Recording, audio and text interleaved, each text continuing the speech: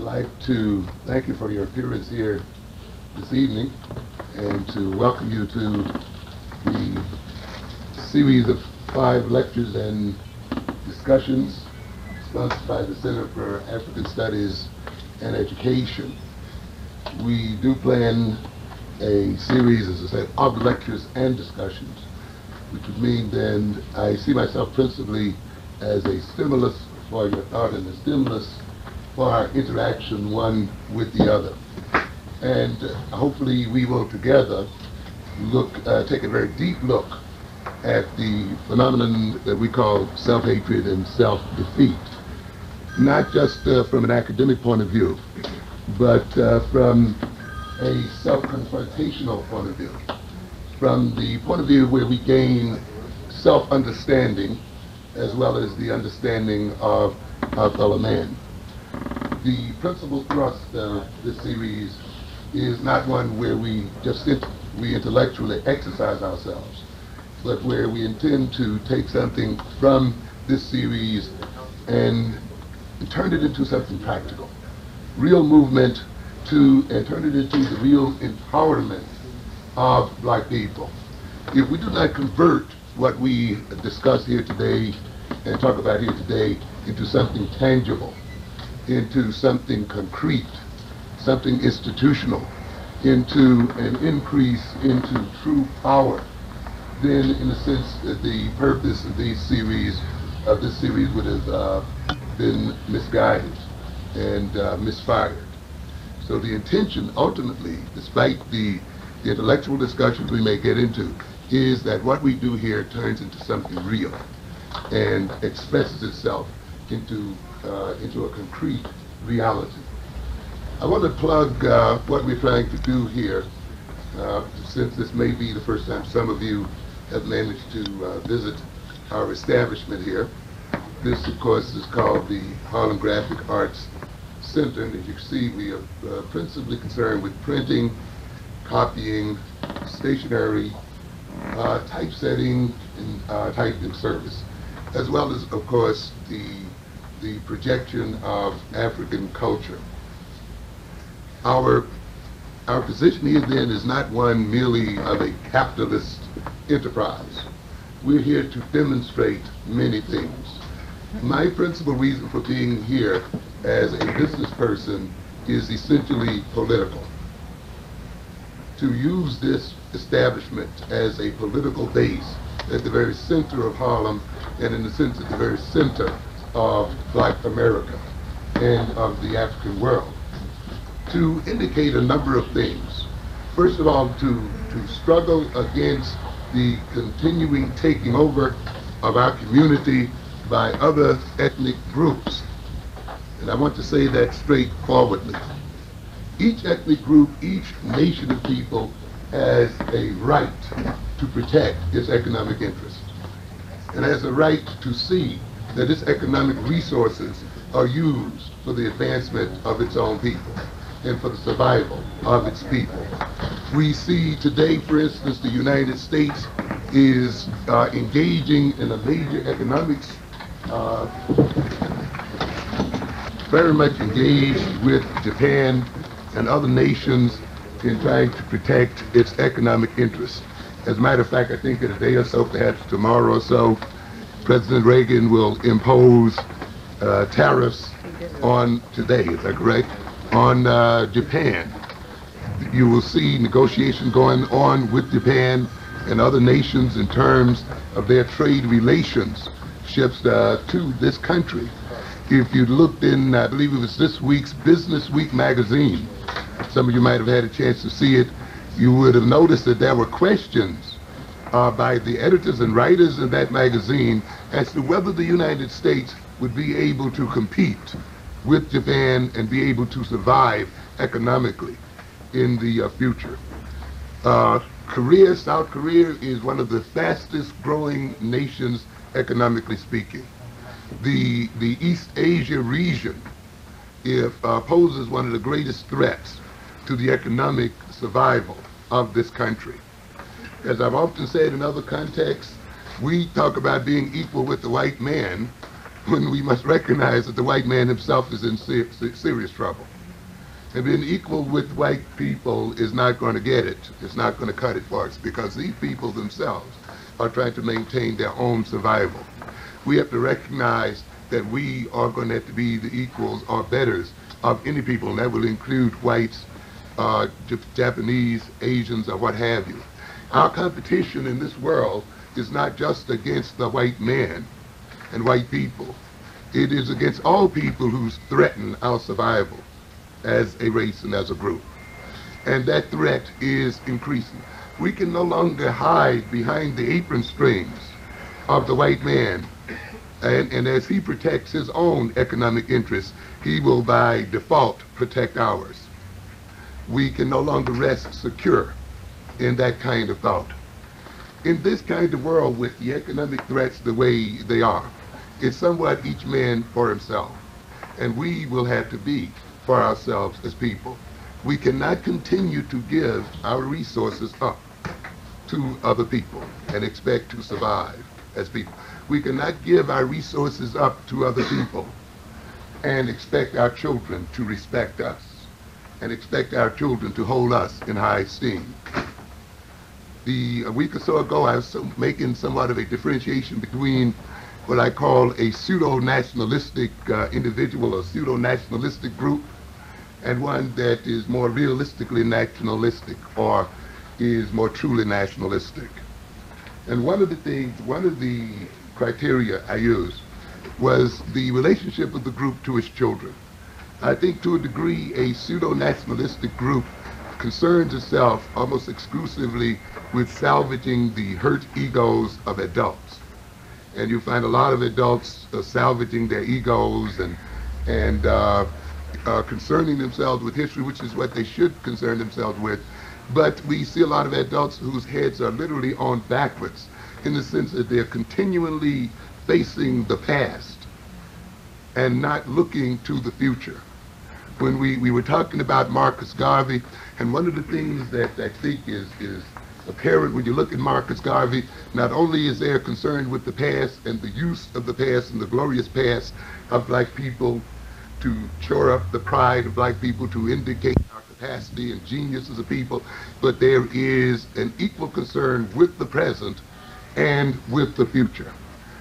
Marcus Garvey was greatly concerned with the future of black people. It is not enough for us then to just worship the pyramids of our ancestors. We must leave some pyramids for our children. We must leave them a legacy. And one of the traits, I think, of the true nationalist is that he is concerned with children. They're concerned with children, that they're concerned about education of their children. They're concerned about the legacy, economic, social, political, and otherwise, that they will pass on to their children. They are not obsessed and compulsively concerned with the artifacts of their ancestors. While they respect them, while they study them, while they revere them, while they gain from them psychological, political, and social substance, they also are concerned about creating a world for their children. It is not enough then for them just to criticize Eurocentric education. They build an educational system for their children and see that the educational system works for them and their children. And this has to be done if we are concerned about our survival. How else is our survival assured other than the security and survival of our children assured? And that means then it has to be assured in terms of economic, social, political, and all of the other powers that are necessary for our survival. So I decided that I would not be one of the ones who just merely talked about what we ought to do and what we should be doing and what they are doing and how they are taking over, and not myself become a part of the struggle.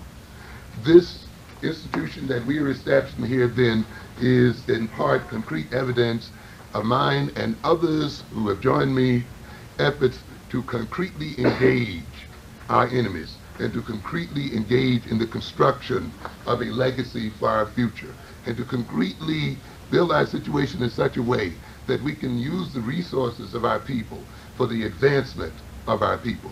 We have every right to do so. Do not let some person arguing about reverse racism turn you away from the use of your own monies for your own benefit. You have the right to use your own money to your own benefit and to the advancement of black people. Black nationalism as an ideology has inbuilt into it the use of one's own resources for himself. The assimilationist ideology, however, is now being, in a sense, hoisted on its own petard. It's being caught in the horns of its own dilemma. Thinking that the problem was merely that of racism, thinking that the problem was that of merely being accepted by another group of people, thinking that the problem was that of merely assimilating with other people, it failed then to concern itself with the economic, political development of black people. And it finds itself then, that is the assimilationist establishment, impotent before the takeover of its community by alien forces, because it finds that if it argues against the takeover by those forces, it will find itself in a contradiction. How can it argue against racism and then argue in terms of race for maintaining its own economic interests? Well, the black nationalists never quite had that dilemma to contend with. We have to argue in terms of ourselves and move in terms of ourselves as people. So we need your support here in terms of what we are trying to do. It is very important that we succeed here, not for me, not for any one of the individuals who has joined me in this endeavor, but for us as a people. The greatest political statement, one of the greatest political statements we can make here is that of succeeding. You can lecture for 2 hours on Saturdays and 4 hours on another day or whenever you want to. And you can do very erudite analyses of Eurocentric psychology and philosophy. And you can dig up the bones of Egyptians and do heavy work on that.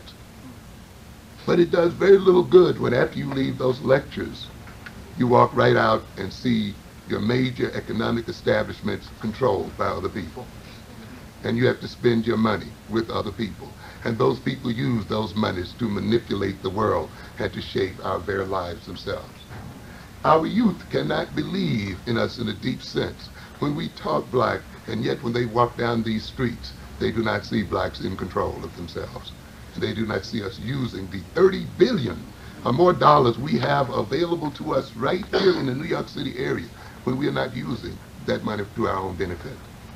We come across as hypocritical and insincere and cynical when we talk and talk and talk and yet do nothing.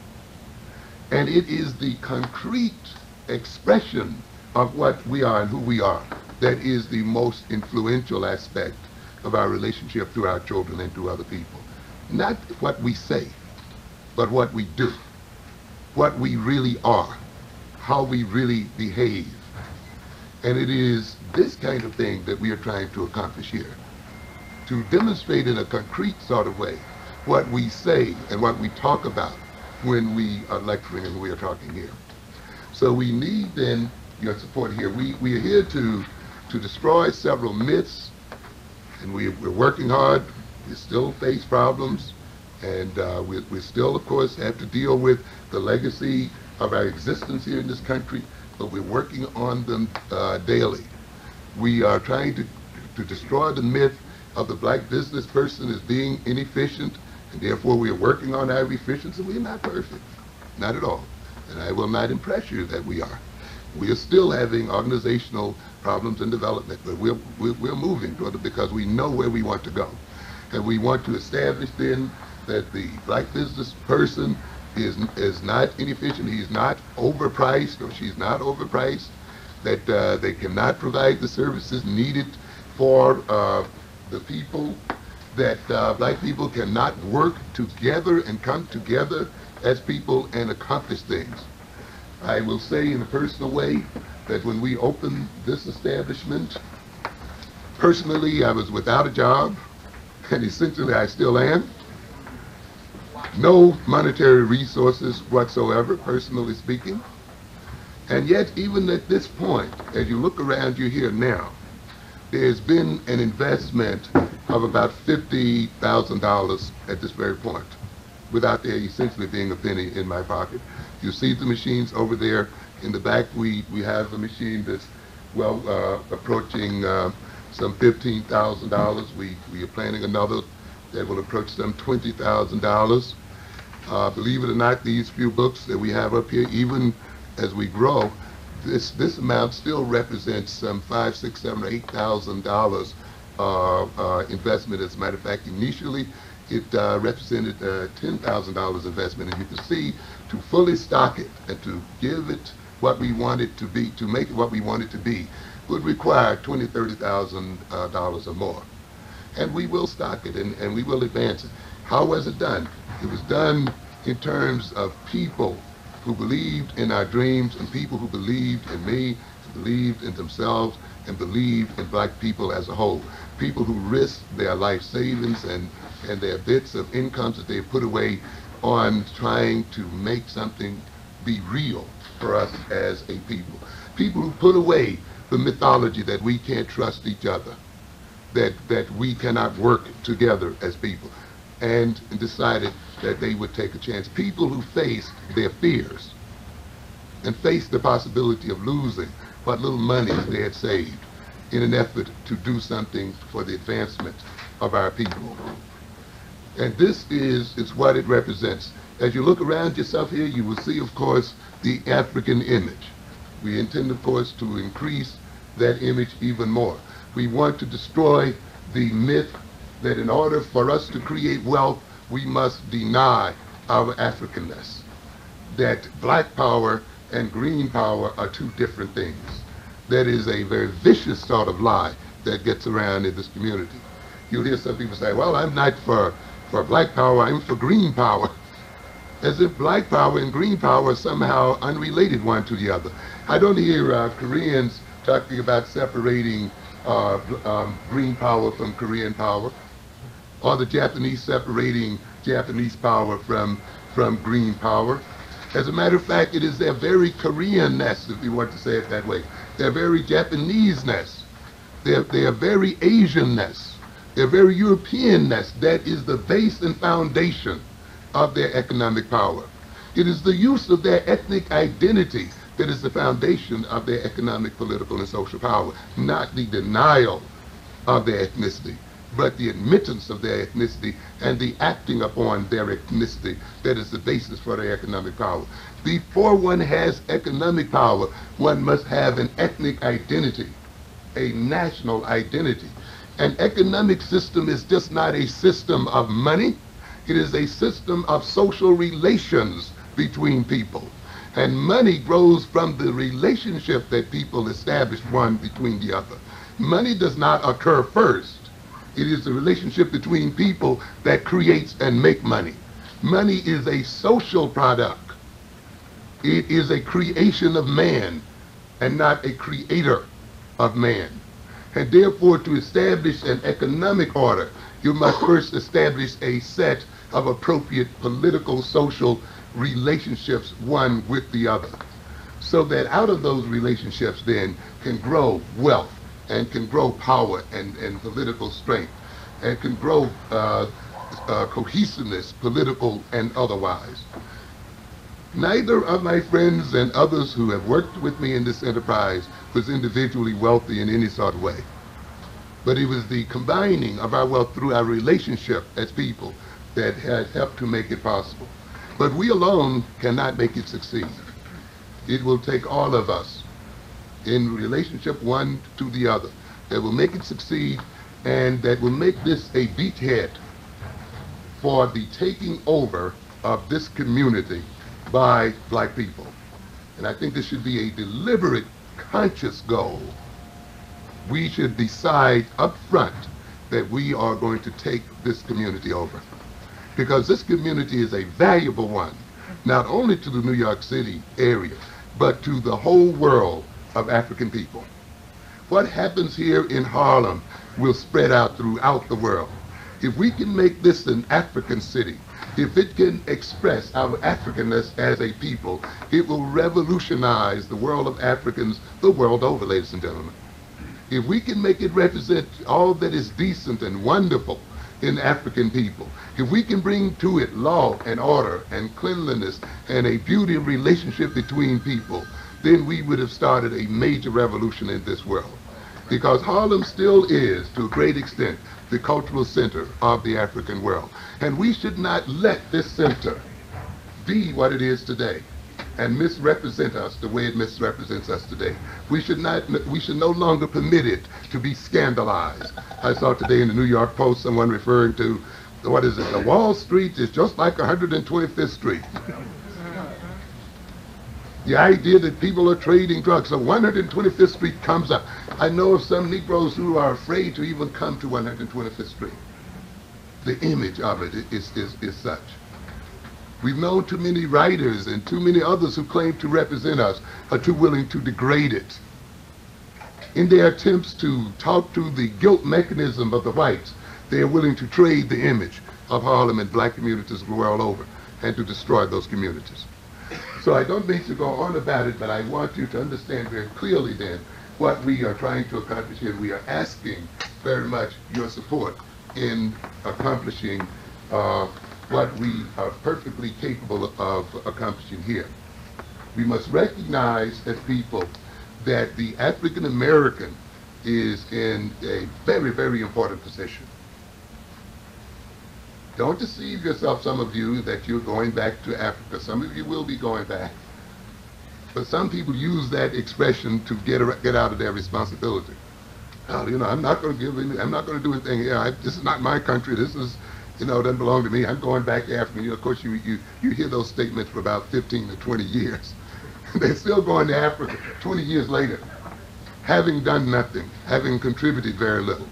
And we have some people who think that they're less capitalist when they work for white people than when they build their own businesses. So they point their ideological fingers at those of us who dare to go into business and think then and accuse us of engaging in capitalist exploitation while they creep down and work for the white man, somehow thinking that they are somehow purer than the rest of us who are trying to provide some services for our community, and for the rest of us who are trying to channel our money for the use of our community so that we can employ our own and so that we can ultimately make a Pan-African economic connection between ourselves and our brothers the world over.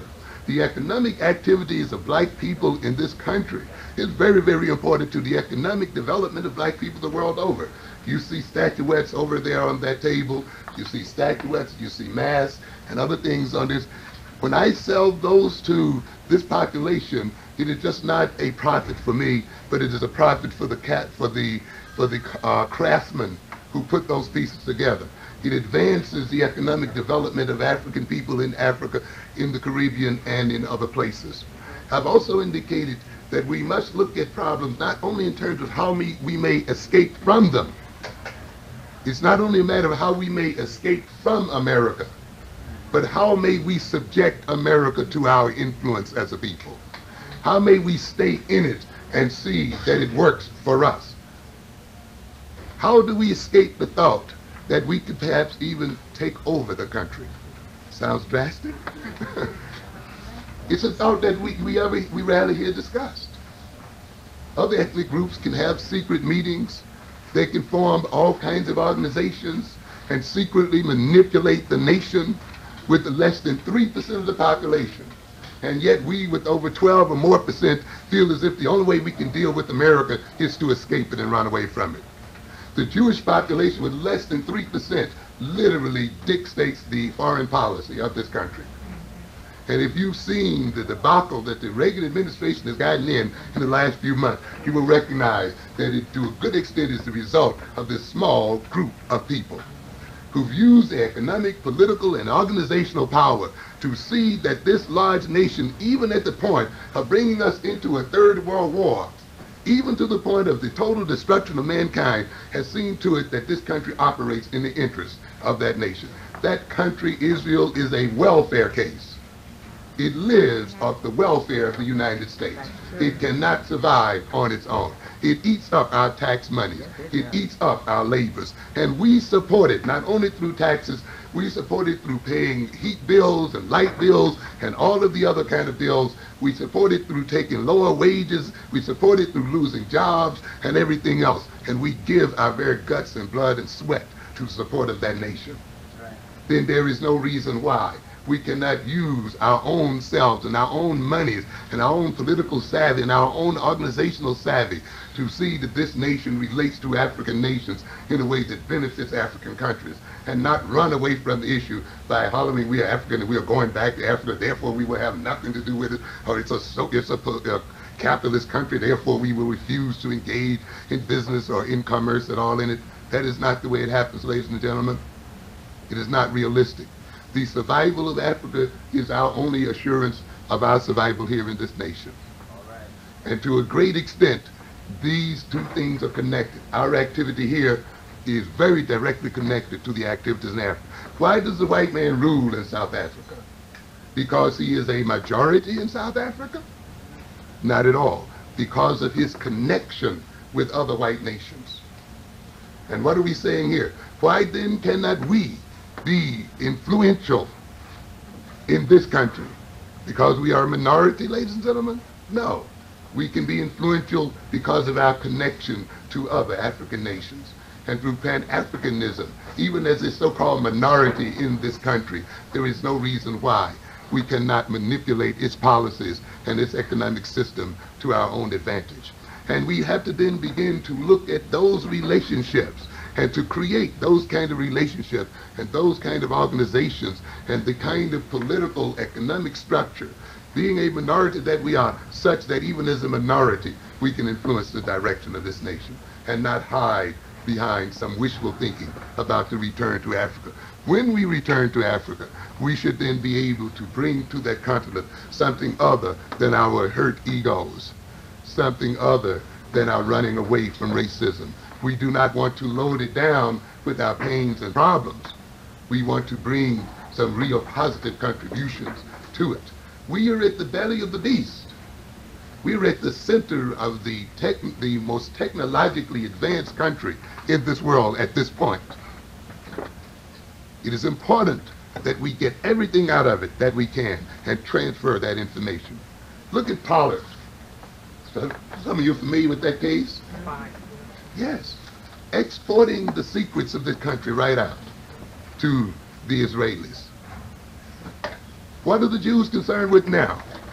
The so-called double loyalty. They're afraid that Americans, particularly white Americans, will be conscious of the fact that they have double loyalties, such that they will utilize the resources and wealth and knowledge and information of this country to advance the interests of Israel, which, ladies and gentlemen, often are not compatible with the interests of this country.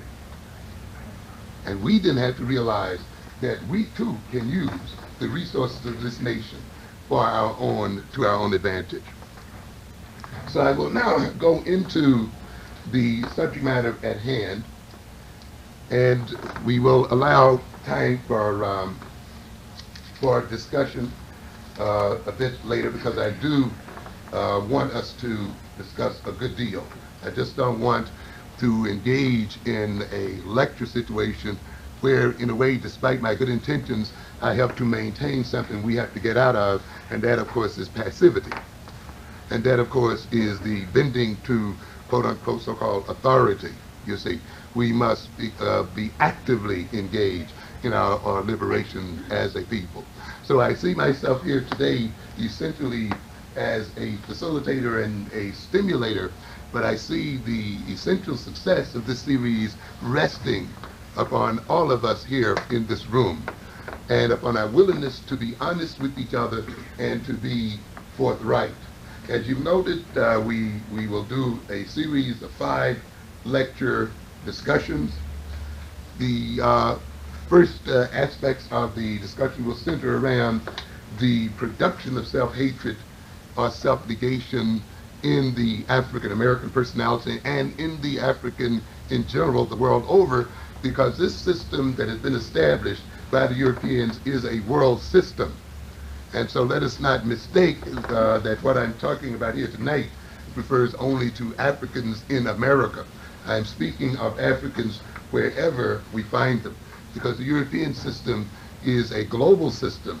The economic system is a global system, and the effects of that system then is felt by black people the world over. We'll look then at how this attitude of self-hatred is introduced into the African personality. And it's very, very important that we look at that closely, even though we will be covering some ground that many of you are already familiar with. I'll just ask your indulgence and patience, because I think it's ground we need to look at again for a moment. Then, of course, we are going to look at the what I might call the compensatory reactions we have had as people to the European attempts to introject into us attitudes of self-hatred. We are going to look at the behaviors that demonstrate self-hatred. And here again, we'll look at economic behavior, we'll look at love relationship behavior, family behavior, and other kinds of behaviors that are indicative of implanted Eurocentric attitudes, Eurocentrically based attitudes of self-hatred. And then we will look at the various methods and techniques by which we can counteract and get over these deeply implanted attitudes. We will try in those discussions to come up with very concrete ways of dealing with the attitudes of self-hatred that have been implanted. As a working definition of self-hatred, we will, of course, define it more succinctly as we pursue this lecture series. I will look at self-hatred and self-defense as being, self-defeat, as being manifested or expressed as a contempt or a dislike, indifference, hostility towards one's ethnic, familial, cultural, personal background and or characteristics, such that one is moved to deny, to destroy, radically restructure those characteristics or purported characteristics, or erroneously or deceptively perceive oneself so as to be deemed acceptable to others or not be rejected by others. Essentially then we see self-hatred as an attitude often of contempt or dislike for one's realistic and objective characteristics, for one's cultural characteristics or familial background. It is not only an attitude that we're concerned with when we talk about self-hatred. We're also talking about a behavioral tendency, the tendency then to restructure those characteristics without regard to their positive nature, to even destroy them or to deny their existence so that we may be accepted by some other group or some other person outside of ourselves whose acceptance we deem as more important than our own self-acceptance. It is an attempt often by the individual then to almost deliberately misperceive himself in such a way as to find himself accepted by others, or to relate to others in such a way that one's objective characteristics and self-evaluated characteristics are kept outside of his consciousness or his field of consciousness. So we are talking about people whose contempt and whose attitude of dislike toward their ethnic, familial characteristics and cultural characteristics are such that they often seek to push those characteristics out of their consciousness, to place them in their minds in such a way that they are not reminded of their existence, particularly in order to gain the acceptance of another people. When we talk about self-defeat, we're talking about a defeat that occurs despite the individual's resources, the individual's capacities and abilities, when due to his erroneous self-perception, his attitude with regard to himself, his self-maintained emotional, cognitive, and behavioral state and orientations prevent him from attempting or achieving consciously desired goals. That is, we refer to self-defeat as a situation when an individual has the capacity to accomplish what he desires. He has the ability. He has the resources. But he has attitudes and perceptions of himself, attitudes toward himself and perceptions of himself that prevent him from achieving those desired goals. He behaves in such a way, despite his capabilities and abilities, that those abilities are not used in advancing his own interests and in accomplishing his own goals. The major issue then when we talk about self-defeat in terms of African people is not an emphasis on an absence of resources, but an attitude such that the resources are not used for our own advancement. And we started this lecture out here tonight, in a sense, talking about that. When you pass this corner here, you'll see a Favor shoe store there that pays $10,000 a month for rent. And when you look in it, you will see black people spending money there. Their money will pay that rent and will turn a profit for the owners of that business. So there is not an absence of monetary resources here, ladies and gentlemen. You will look across the street and you will see a Lane Bryant store just opened last week. And I will estimate he's probably paying anywhere from $5,000 to $10,000 a month rent. And you will see its customers essentially being black. Within this block, from 7th Avenue here up to 8th Avenue and a little beyond, you are not going to hardly get a place of any size under $3,000 to $4,000 to $5,000 a month. And yet we see people building and moving in and running viable businesses in this area. What does this mean? It means then, ladies and gentlemen, that black people in the Harlem community are not poor. When you stack up on top of that the millions of dollars that are taken out of here for the payment of drug and crack, when you stack up on top of that the millions of dollars that are paid in the form of rent, the millions of dollars of governmental so-called money being put in forms of welfare, supplemental income and so forth that are also flying out of this community, you will see that this is not a poor community, even though it is projected as one. Other people can come to it and support their families, and yet somehow we find it impossible for us to support our families. It is our money. What is then the problem here, ladies and gentlemen? The problem then is not an absence of money in Harlem. It's not an absence of money in Black America. It is not an absence of gold in Africa. It is not an absence of oil in Africa. It is not an absence of minerals in Africa. The southern tip of Africa supplies this country with, in many instances, 100% of the minerals it needs to run its technological society. The minerals that make the space age possible in this country come from the African continent itself. The only other European country that has those minerals to any significant degree is Russia. And it is out of that southern tip of Africa that this country maintains its technological system. And yet, Africans starve over those minerals. So what we are talking about here, ladies and gentlemen, is not an absence of resources, but somehow an absence of the ability or an unexplored use of the ability to turn those resources to our own advantage.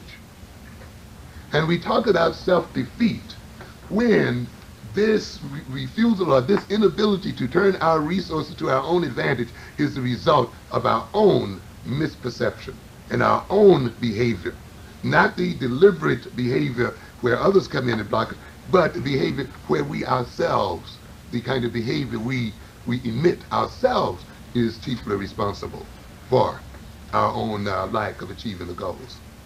And like it or not, the thing we have to keep in mind is despite how much we cry about our victimization, we must face the reality that we too are part of the problem, that we too participate to a degree in our own victimization as people. And we have to face that. Does it mean that we're totally responsible for our situation? I'm not saying that at all. But I'm also not saying that we do not have some of the responsibility for the position that we're in.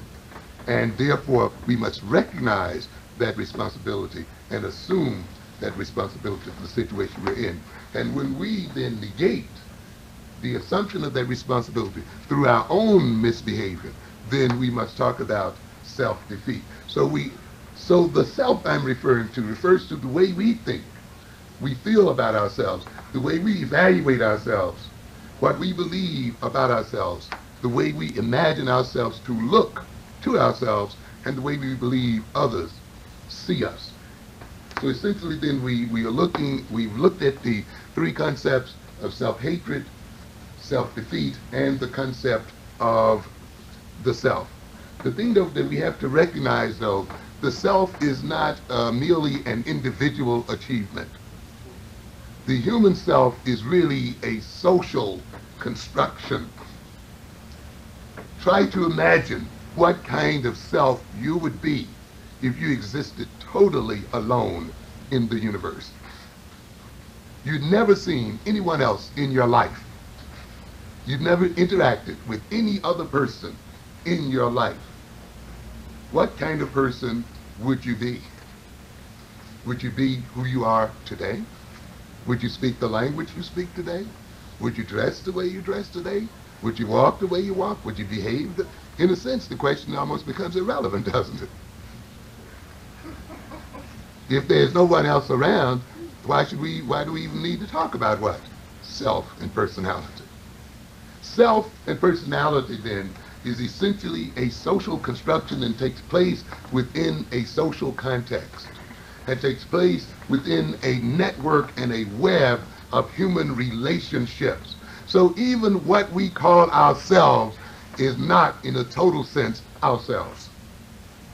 To a good extent, it is other people as well. To what we call ourselves, to a great extent, is the contribution that our interaction with other people has made to this image that we call self. To a good extent, what we call ourselves is this whole complex of experiences we have had and interactions we've had with others as they speak through our mouths and in a sense use our body to express themselves. Unique way of representing our social experience as an individual. And this becomes very apparent when you see people suffering from what we call multiple personalities. And you can see the personality splitting up. And you recognize then that some of you are familiar with Sybil, who had something like 17. And I think Billy Mulligan had about 24. And the Three Faces of Eve indicated that she had 3 personalities. But all of these things indicate then that what we call the individual or the self is essentially a patchwork or a melding of many selves into a unique expression that we call the individual. And with a strong ego or center, these contributions by others can be represented as a unity. However, under stress and under mental disorganization, they can split into almost independent parts, so that you can see sometimes the body being taken over by one personality or the other, and sometimes 2 personalities coexisting at one and the same time. So it indicates then that to a good extent what we call the self is, as I have said before, a social construction. It is the result of the kind of social interaction we have with other people, which is one of the reasons why, ladies and gentlemen, then, that if we're concerned with the kind of self that we as individuals shall have, that our children shall have, then we must be concerned with the kind of social interaction they will have, the kind of social relationships that they will encounter, the kind of world they will live in. In a sense, then, ourselves are a product not only of the people we interact with, but of all of the other objects we interact with in the world. Our technology here, in a sense, contributes to the way we think of ourselves. Trees and flowers, rocks and lakes and ponds and rivers also are part of our self-construction.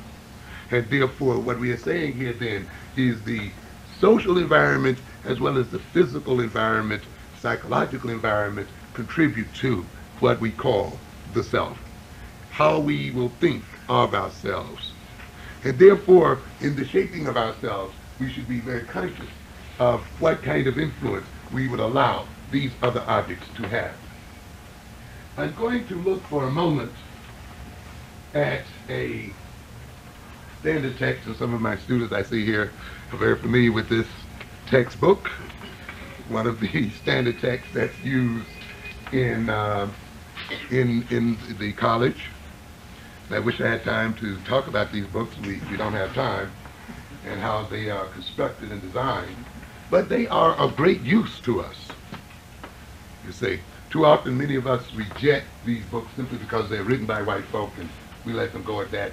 And that, then you will be educated into ignorance. As so many of you have heard me say often, the black man in the college and in the university and in the school is educated into ignorance. Is made stupid by education.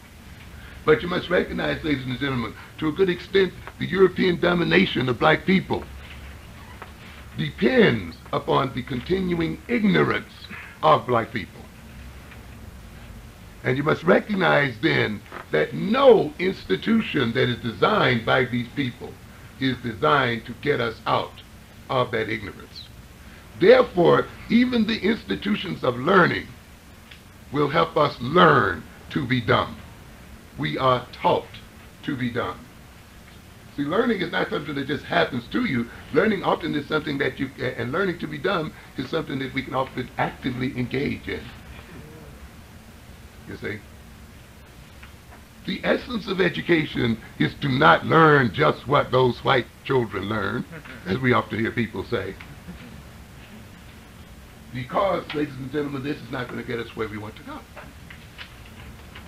I look at this section here that's called the social learning approach. And I try to get my students to understand that if you look at this correctly, written into this particular section is the very method and technique by which the black man is created and manipulated. What arrogance this white man has for us. He does not hide his knowledge. He puts it right in our hands. He does not forbid that we buy the books. He puts libraries in our neighborhoods and dares us to read them and understand them. He even lets us into the college and into the university, and yet dares us to look closely enough at them. What arrogance, what contempt for our capacity as people, though, isn't it? To say, I'm going to place right before you the keys to how I manipulate you and create you, and I dare you to understand it, and I dare you to use it. Because you see, what you're going to do is say, I made an A on the test the same way the white boy did. And because I made the A and he made the A, we are equally educated. Not by a long shot. Not by a long shot. Because you're learning directly what's in this book is going to have a different effect. Ye shall know a tree by what? The fruit it bears. And you have to look at it in terms of what has this psychology born for black people. Not, is this the psychology that they learned at Harvard? Then if I learned it, then that makes me equally educated. Stupidness, pure stupidness.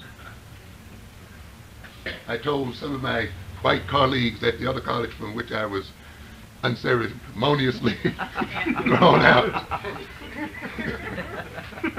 You teach this stuff here every day.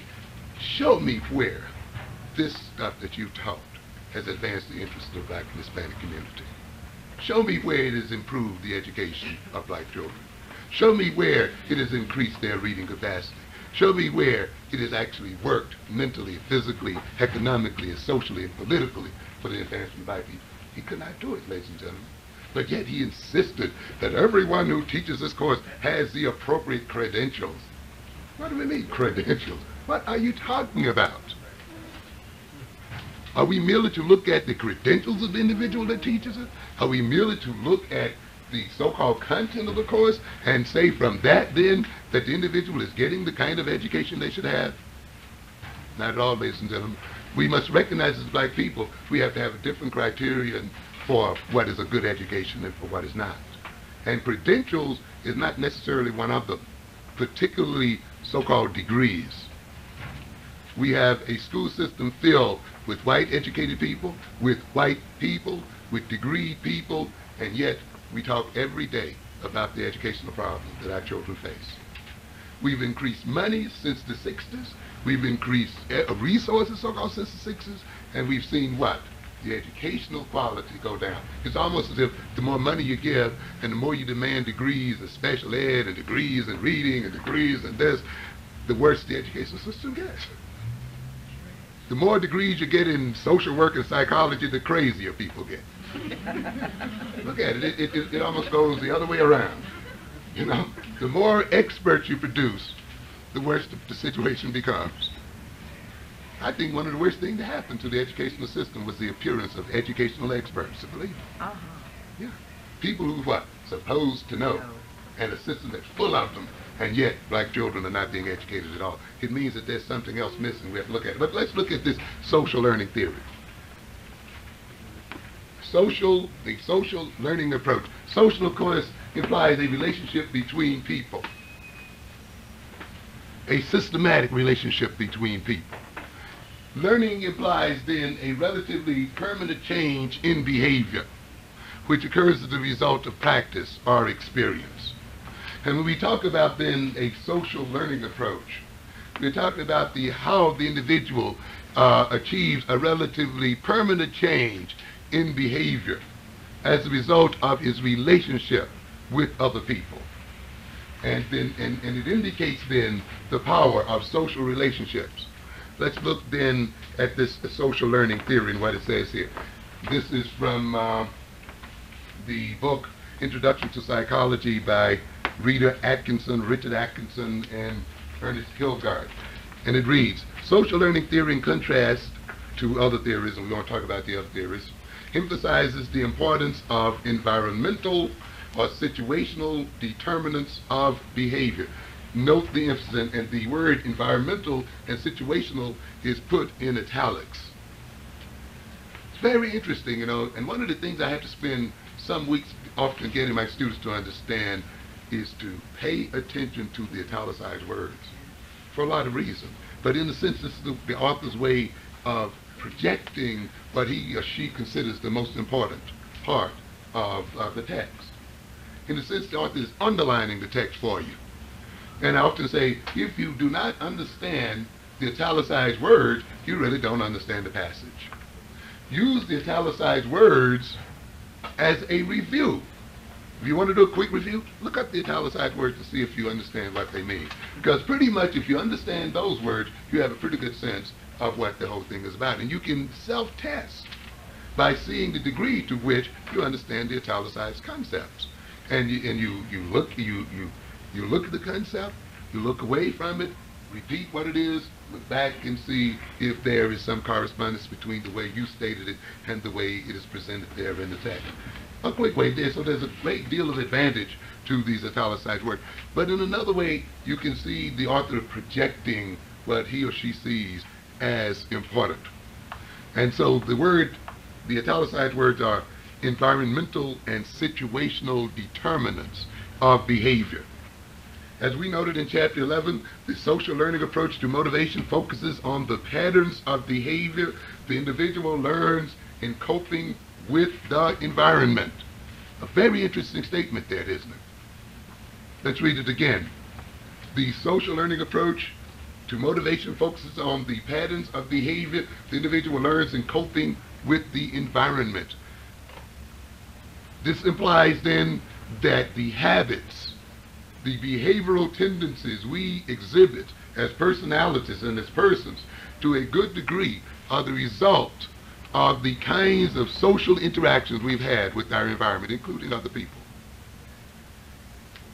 That we learn to be who we are to a good extent as a result of learning to cope with our environment.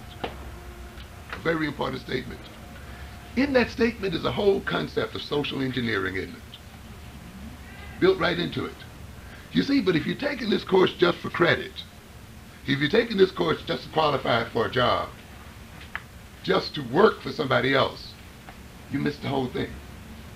Oh, you say, And this is the motivation that many of our people come into class with, you see. But if you're looking to control people, right? If you're looking to make them buy no good articles, if you're looking to rape and rob them of their resources, you read between the lines, you look at the implications. You see, there's no way you can assure equality of education by having 2 or 3 people sit in front of the same teacher. You're not going to get equality of education in black children by having them sit in the front of the same teacher, ladies and gentlemen.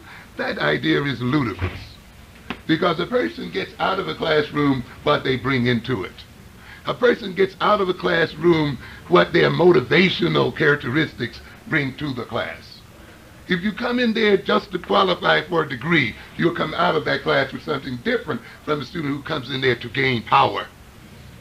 If you come in there just to be a servant of another people, you're going to come out of there with something different from the one who intends to be the master of another people. Even though you've read the same words and you've taken the same exam, you're not getting the same education. And I'm saying this because I want to attack this myth of equal education that has been the foundation of so much black agitation here. And to get you to recognize that that concept of equal education is empty and it does not have much meaning. It sounds good, it sounds appropriate, but think about it a bit. Look at it a bit. When your destiny is to overthrow a person that's riding your back, when you are going to deal with the issues that your resources are being taken from you, that millions of our people are near the point of starvation, then you will recognize that the destiny of black people and the destiny of black children is revolutionary. That the destiny of the white child is conservative, to maintain what they already have and to increase the advantages they already have. That's a fundamental difference, ladies and gentlemen. And consequently, an education has to be fundamentally different. One has to be educated for revolution, for overthrow, for change. And the other one has to be educated for conservatism, ladies and gentlemen. Consequently, the idea of giving them the same education, equal education, is ludicrous. The idea of rearing them in the same way is ludicrous. The idea of organizing the community in the same way is ludicrous because they have two separate set of goals. And you must take those goals into mind when you start talking about how you can educate your children. You must keep those goals in mind when you talk about how you're going to raise your children. You raise your children for a world, for a future, for an idea, for a concept of what a world is going to be like in the future, and you raise them for the idea of creating the kind of world you want. They're not just reared to be good little children. They're not reared to be obedient. They're not just reared to learn their ABCs. They must be educated to bring about some change in the world. And and therefore, the black education has to be defined within that context, not within the context of what do white children learn when they're in grade 1? What do white children learn in the 5th grade? What do they learn over at this school? What do they learn at Hunter College? And therefore we should learn it over here. No way. Your school has to be organized, curriculum has to be developed within the context of where you want to go as African people. And whether it resembles another group of people's institution or not should be purely coincidental. Nothing else. You should not run over and look at the other people and assume, well, they're successful, therefore we're going to do what they do. It doesn't work that way. And so what we're saying here then, the power statement here is this, that if you can control an individual's environment, right? And this is what's in this sentence. If we say that the patterns of behavior that the individual learns in coping with the environment, then we can infer from that then that the kind of environment the individual inhabits will influence the kind and patterns of behavior he will evidence as a person. An individual then who is seeking for power, who then wants to create people so that they would have a definite relationship to him, will say then that the first thing I must control is what? The environment. I must create an environment, because the individual, if he's to survive in that environment, must learn to cope with it. And if it's a tough environment, he must learn to be tough if he's going to make it. If it's an environment that requires him to hustle, then he's got to learn how to hustle. And he's got to learn how to, and yet, after he learns all of these things, they're going to become a part of his personality. And in ways they're going to help him, and in ways they're going to stand against him. And therefore, if I create the environment, I can, to a good extent, create the individual. And therefore, the people in power will read the statement, and they will go back to their planning boards and say, how can I create the environment such that black people will be dumb? They will be ignorant. They will hate themselves. They will lack disunity in their relationships one with the other. They will see me as the final validator of truth. They will see my acceptance as the ultimate acceptance. How can I create in them that mentality? And you will see them then creating the appropriate environment. The invasion of this community by Asians and other ethnic groups is a part of the creation of the mentality and personality of black people. It's going to create your children out here. As they walk down these blocks, their personality is being formed as they learn to so-called cope and deal with this situation out here. And to the extent that we sit back and let it happen, to that extent we're participating also in their creation. It goes on to say, for social learning theorists, behavior is the result of a continuous interaction between personal and environmental variables. Environmental conditions shape behavior through learning. A person's behavior, in turn, shapes the environment. There's a reciprocal relationship. We create the environment and we create a behavior orientation. And then the person with the behavior orientation, what? Recreates his environment. You put him in a slum, and then he develops slummy behavior. And then once he develops slummy behavior, he will make slums wherever he goes. And then we will say that he's a slummy person by nature. You know, that's the game. Create it. Create that environment so as to create the personality. And you see, it's a slick game. And often you see as people, we are not aware of the first creation. How was the first creation brought about? The only thing we often see as a result of the creation, and we see ourselves behaving in a certain sort of way, and the other group then says, you behave that way because you're black. You behave that way because you're African. You see, and when you fail then to see how the situation was created, then one begins to condemn himself in terms just of himself. And this is why knowledge of how the situation was created is very, very important. This is why ultimately when one gets to know himself, he gets to know other people. You cannot know yourself well and not know other people and ultimately know the universe. The route to getting to know the universe and to getting to know what is going on in the world is through the self, ladies and gentlemen. Because as I stated before, the self is the result of the universe we live in. And therefore self-knowledge means getting to know self-creation.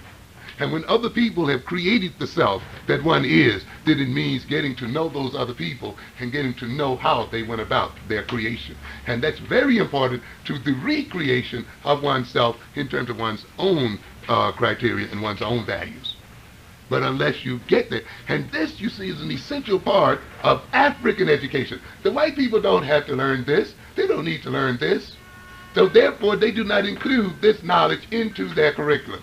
They do not see it as an important part of education. And a black person then who does not include this as an important part of their education is going to be educated into ignorance and stupidity. And a black person who sees this kind of education as a SOP course, as a, what do you call them, elective, of course you pick up on the side, is one that's going to be miseducated. This is the very foundation and basis of any sound education and should occur first, not second, not in the third year of college, not in the last year of college, but should occur in the very first semester, should occur really in the very first years of elementary school and work themselves right on up. And so we have it here. The environmental conditions shape behavior through learning. A person's behavior in turn shapes the environment. Persons and situations influence each other reciprocally. To predict behavior, we need to know how the characteristics of the individual interact with the characteristics of the situation. Now, I've often told people the point of psychology, European psychology, is control. You know, a lot of people talk about psychology not being so-called science and not being able to predict behavior the way chemistry and mathematics. That's off the point. That's really not the point of it at all. Because the point of psychology in the Eurocentric sense is not really to describe man as he is, but to learn the ways and means of controlling man to the benefit of the European. That's the basic point. And when you can create people, when you can control people, then your problem of prediction is what? It's solved, ladies and gentlemen. It's solved. You see? So when you remove you remove certain thinking skills from people, when you induce into them certain emotional orientations, when you keep away from them certain intelligence in terms of knowledge, you're creating a personality, and you can begin to predict how those people are most likely to behave under certain circumstances. You know what they are, what capable of doing. You see? And therefore, as a Eurocentric psychologist, what you're mainly concerned with is not so much predicting the behavior, but creating the possibilities of some behaviors and the impossibilities of others. And so the main thing you're concerned with is the technique by which this is accomplished, because the prediction part will pretty much take care of itself. And so we have it right here. To predict, we need to know how the characteristics of the individual interact with the characteristics of the situation. You have to interpret this Afrocentrically, you see. Now, many courses will read it and run it through just like that and leave it at that. But see, the white boy, that's all he needs. He doesn't need the other part, the part that I've just talked to you about right now. Because you see, while he's in the college, his dad is another that already manipulated the world. You see, and when he gets out, he will enter into that system and learn the real information. But the black one who will learn it as well or better will still be in a position of powerlessness. You see, because often he has not read between the lines, and often because he's discriminated against, he will not get into the very center of power where he can see the real deal. And so he'll be left with his theoretical propositions, and he'll be proud of his unrealistic learning. And he will talk about it and think that his degree, because it is equal to some white man's degree, that it has equal potency, and it does not. It has very little meaning. In fact, that is a part of the deception as well. It goes on to say, reinforcement and social learning. The effect of other people, the rewards and punishments they provide, is an important influence on an individual's behavior. Very potent statement there, isn't it? In fact, that is a power statement, isn't it? Yeah, it's a power statement. Infused throughout this whole thing is, how do you gain power and influence over other people? How do you manipulate other people? This is a manual about power. Of course, it isn't written that way, is it? It's pure, bland, objective, non-racial psychology. Nonsense. There is no course that's non-political. That is the greatest deception run upon black people, that courses are non-political. That is the most political statement of all. Well, this is an objective course. It has nothing to do with race, then I'm in the wrong course. According to social learning theory, individual differences in behavior result in large part from differences in the kinds of experiences encountered, listen, in the course of growing up. Did we hear that? Very powerful statement here. What does it say? Individual differences. And when I use the word individual, think of group. This is another deception that is run on black people, particularly in psychology. Because often the psychology is projected as being about individuals. You see, and often the black student then thinks in terms of individuals, and consequently is restricted in what he learns. When you're in these courses and they talk about individual, elevate them up to the group level. You see, because it's to the advantage of the white man in a sense, while he's educating you at the same time, to lower your consciousness to talk about individuals, see, so that you can think that we're just concerned with single entities and not with what? peoples and the relationships of people one to the other. And if you don't deliberately and consciously say, wait a minute, let me think about this in terms of groups, then you're caught and miseducated right at that point, even though you know the principle well. It says individual differences, but let's substitute the word group.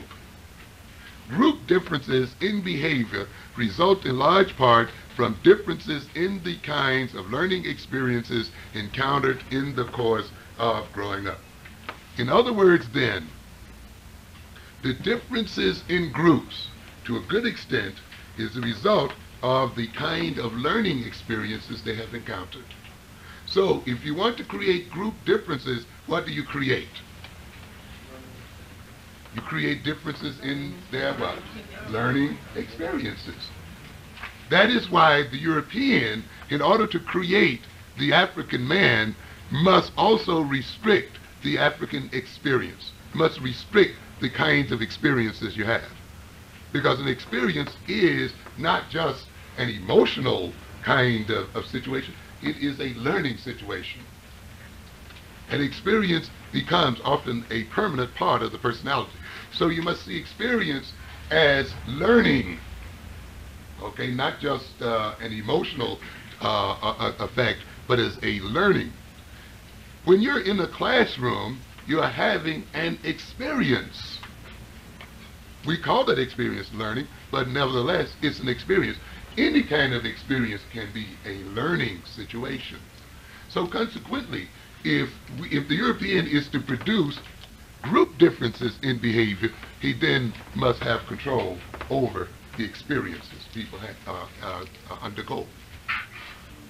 And therefore, when they experience poor housing, when they experience poor food, non-nutritional food, when they experience poor schooling, when they experience adverse economic circumstances, when they experience the degradation and scandalization of their character, when they experience the kinds of things we talk about here daily in this community, then you're going to get a difference in group behavior.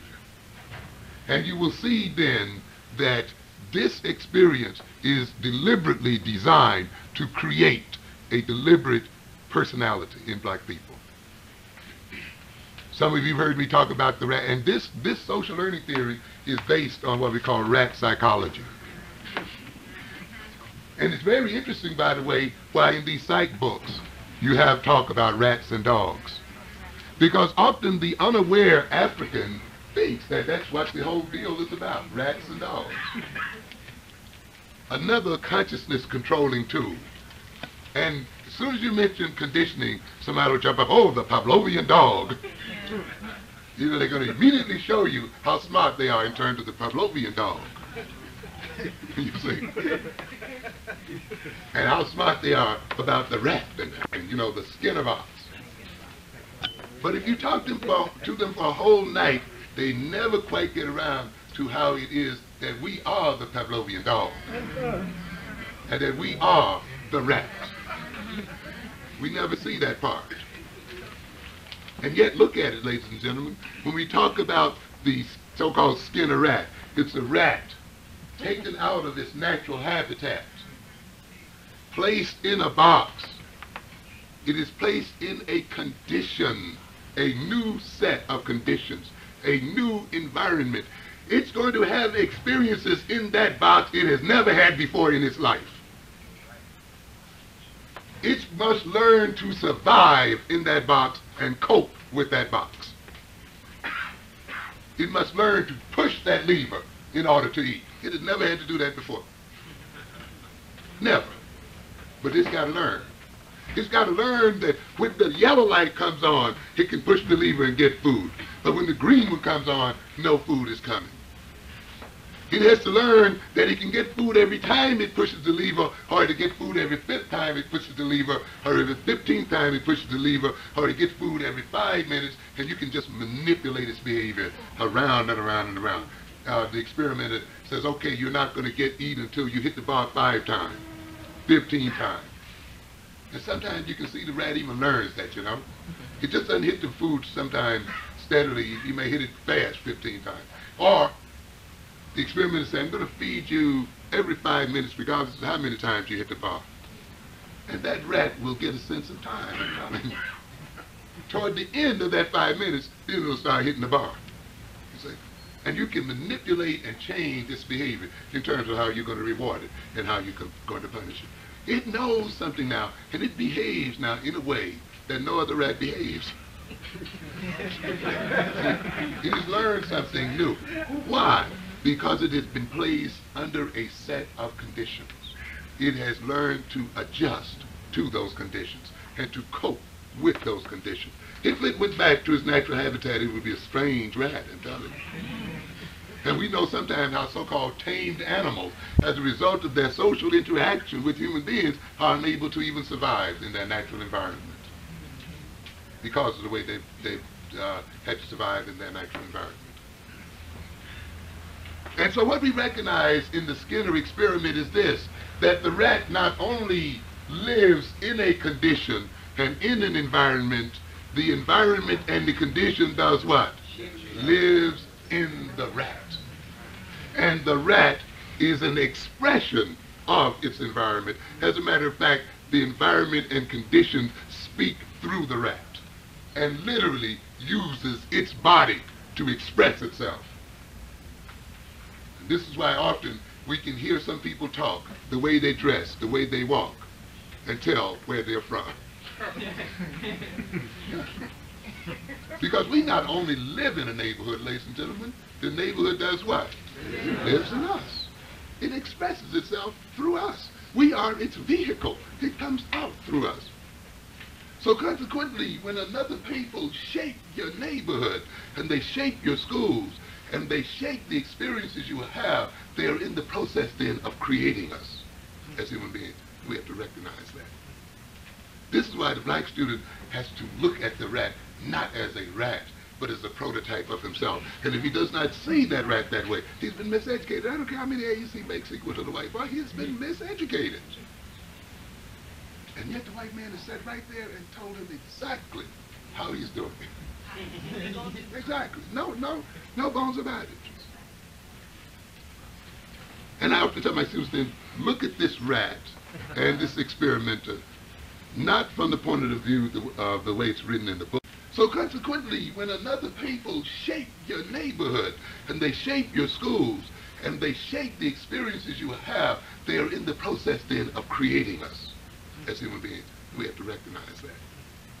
This is why the black student has to look at the rat not as a rat, but as a prototype of himself. And if he does not see that rat that way, he's been miseducated. I don't care how many A's he makes equal to the white boy, he's been miseducated. And yet the white man has sat right there and told him exactly how he's doing it. Exactly. No bones about it. And I often tell my students then, look at this rat and this experimenter, not from the point of view of the way it's written in the book, but look at it as a power relationship. The experimenter is able to create the behavior in this rat as a result of the power that the experimenter has over it. Because there's a power differential there, isn't it? Yeah, there's a power differential there.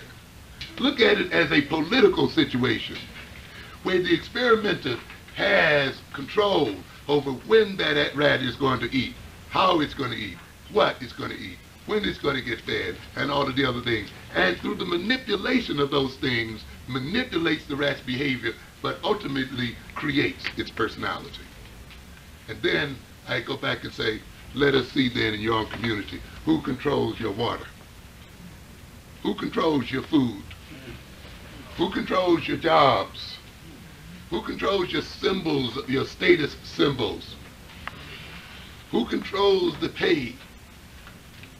And you will recognize then that through this control and through the power over vital things like food and water and shelter and jobs, we are created as a people. Through the vital ability of this white man as the experimenter to reinforce the kind of behavior he wants to reinforce and to punish the kind of behavior he wants to punish, he creates black people and African people the world over. And it's not black people in America, it's black people in the Caribbean, it's black people in South America, it's black people in Africa and Asia and wherever you find them. When he says, I'm not going to give you this loan this time. That's right. Or starve your people, but you got to pay Chase Manhattan Bank. Oh, you mean your people are going to rise up in rebellion? Well, we'll send you aid in the form of police weapons so you can shoot them down in the streets as they riot about the price of rice, because you got to pay us. And therefore, you become a bill collector for the system itself. And therefore, the monies that you can use to build schools and other things for your children now must be used to feed the fat cats. And therefore, the children are made ignorant, and the children are made without education, and the economy lags, and a whole social political system is created that ultimately works itself into the very personality of the people in that system. And those people, to a good degree, then, are created. It is only then when we begin to look at these situations from that point of view that these sort of bland lessons you see here have real meaning for us as people. And so what we're saying here then, ultimately, when we look at the so-called social learning theory, we're saying then that it is the nature of the social relationships between men, between people, that to a good degree helps to determine the characteristics of us as persons and as groups and as people as a whole. That is why we must be concerned about the nature of the social relationships we have with other people. Now then, this is a preface to the induction of self-hatred. And we're going to continue it as a shortly, and I'm going to end shortly, but I just want us to understand what we're dealing here. It's not enough to say that the whites induce self-hatred into us. I want us to see how this is achieved through the power and the ability of the white man to manipulate reinforcements. The ability of the white man, an ability that we to a good degree has let him have unchallenged, to manipulate reinforcement that is going to make our self-hatred possible. Because we just don't hate ourselves by accident. That hatred is deliberately induced because it serves a political, social, economic purpose. But that self-hatred cannot come about merely in terms of what white folks say about us, the white attitudes toward us. It must be related to power. It must be backed up by the ability to punish and the ability to reward. And therefore what is said, when it is combined with power, then becomes the vehicle through which self-hatred is induced.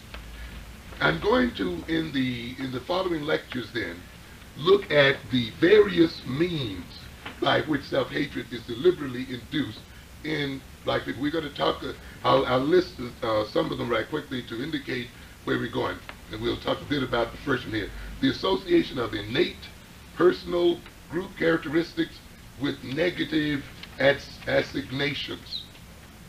We're going to talk about if that's not enough, that is, if creating self-hatred through just making a person's innate characteristics negative or be perceived as negative, then one creates the characteristics.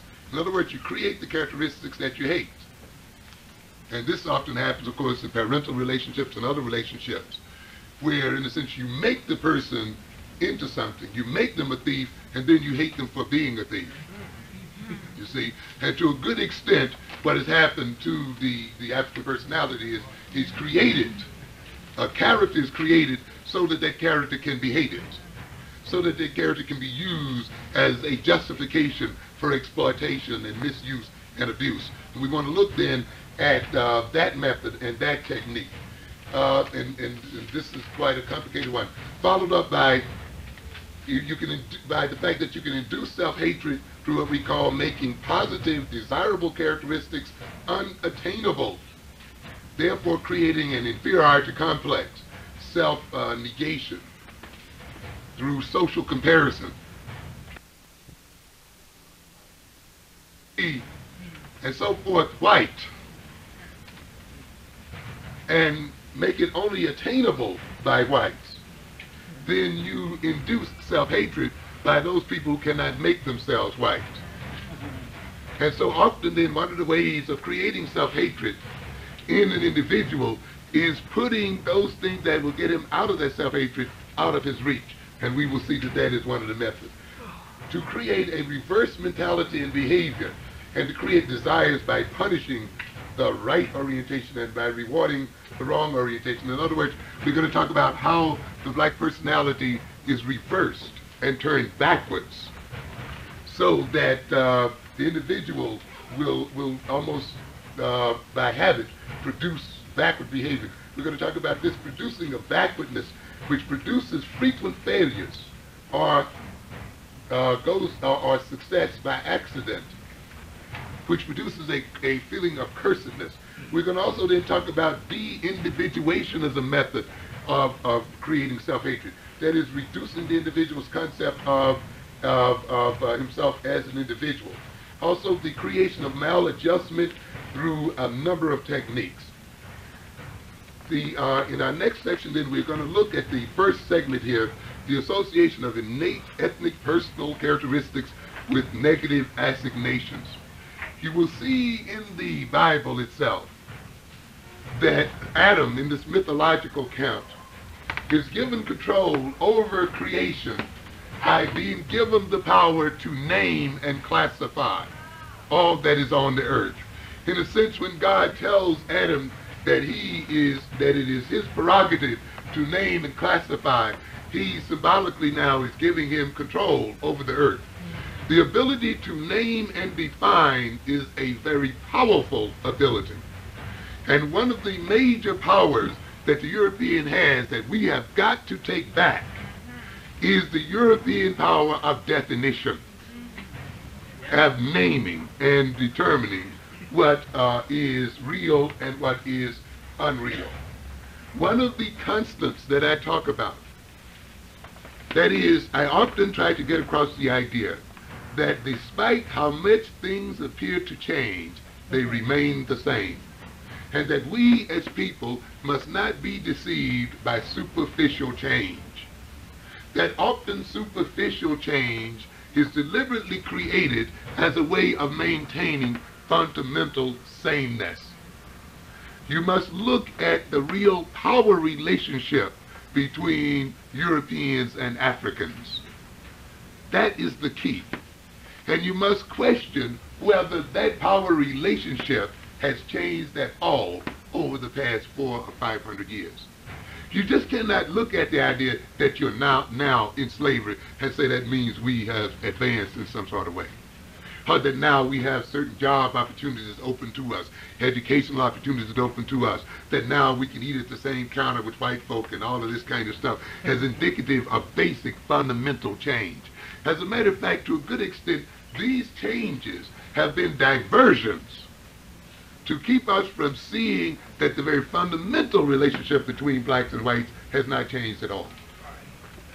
I've often said that you may marvel about how now you can get a degree in computer technology and how this was not available to your forefathers.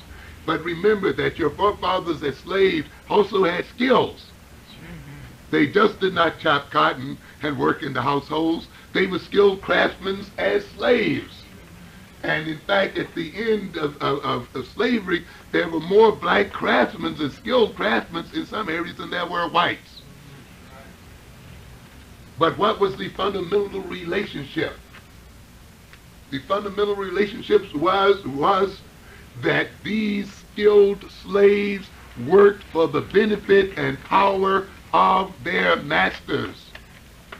And that fundamental relationship has not changed one whit today, ladies and gentlemen. You do computer engineering, but you're going to do it for IBM, and you're going to do it for GE, and you're going to do it for some white man ultimately. It's the same game, ladies and gentlemen. You may hang out in the same office. You may even marry them. You may even sleep with them. You may eat with them. But the fundamental power relationship is what? Still the same. Still the same. This hasn't changed.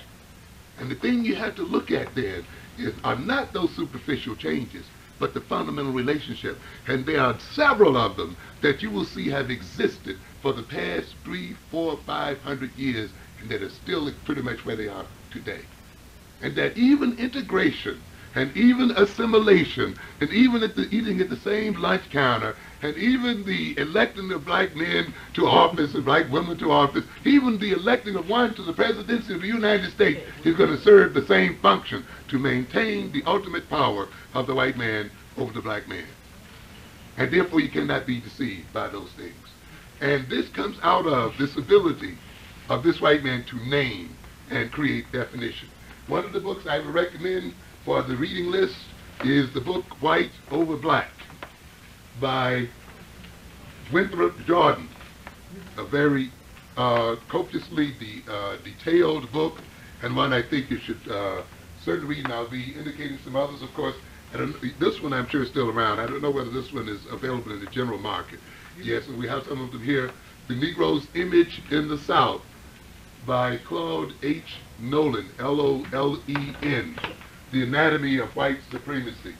And of course the one that I intended to quote from extensively tonight, Frantz Fanon's book, Black Skin, White Masked, which I highly recommend that you read. And of course, while you're reading these now, read some others because they can be a bit depressing, but you want to look at them very closely. So, you know, read Diop's African Contributions to Civilization, Pre-Colonial Africa, some Introduction to African Civilizations by Jackson, and some of the others are sort of, you know, weighted out a little bit. But don't neglect these things, because what is being talked about here then is this. Now, what are we getting at here? We're saying in order to produce self-hatred in the black man, the white man had to degrade all things African. And this has not changed.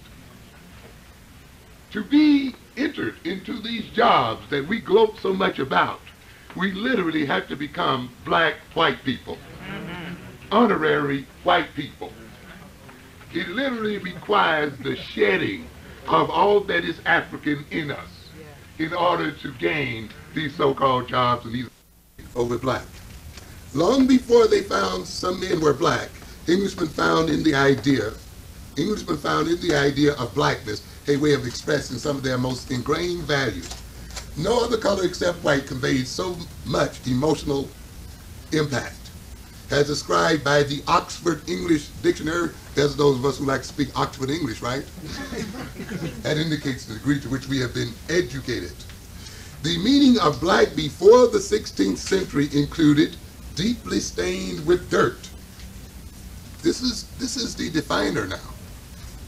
Soiled, dirty, foul, having dark or deadly purposes, malignant, pertaining to or involving death, deadly, baneful, disastrous, sinister. Isn't it interesting, the most deadly dead people in the world will project that deadness upon other people? The people who today threaten the earth with death, total death and annihilation, will make blackness appear to be the symbol of death and deadliness. But of course, ladies and gentlemen, in order for this people to rule, this must be the case. A reversal of values must take place so that the real culprit can hide his cupidities, and the one who's victimized must see himself as guilty. And you can see it then built into the system. Foul, iniquitous, atrocious, horrible, wicked, indicating disgrace, censure, liability to punishment, etc. They weren't even through with that. All of this related to the word what? Blackness, Oxford English Dictionary, before the Englishmen got over to Africa.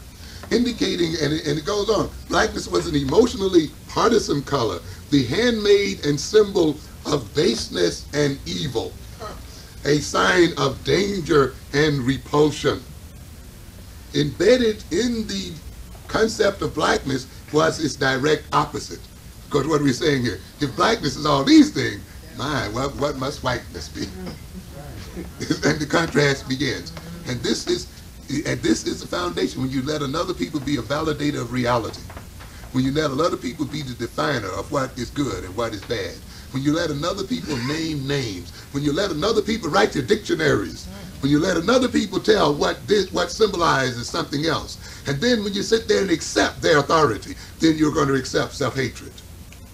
And it's that acceptance of this white man has authority that is the foundation, to a good extent, of the acceptance of ourselves as an object of hate by ourselves. No other color so clearly implied opposition.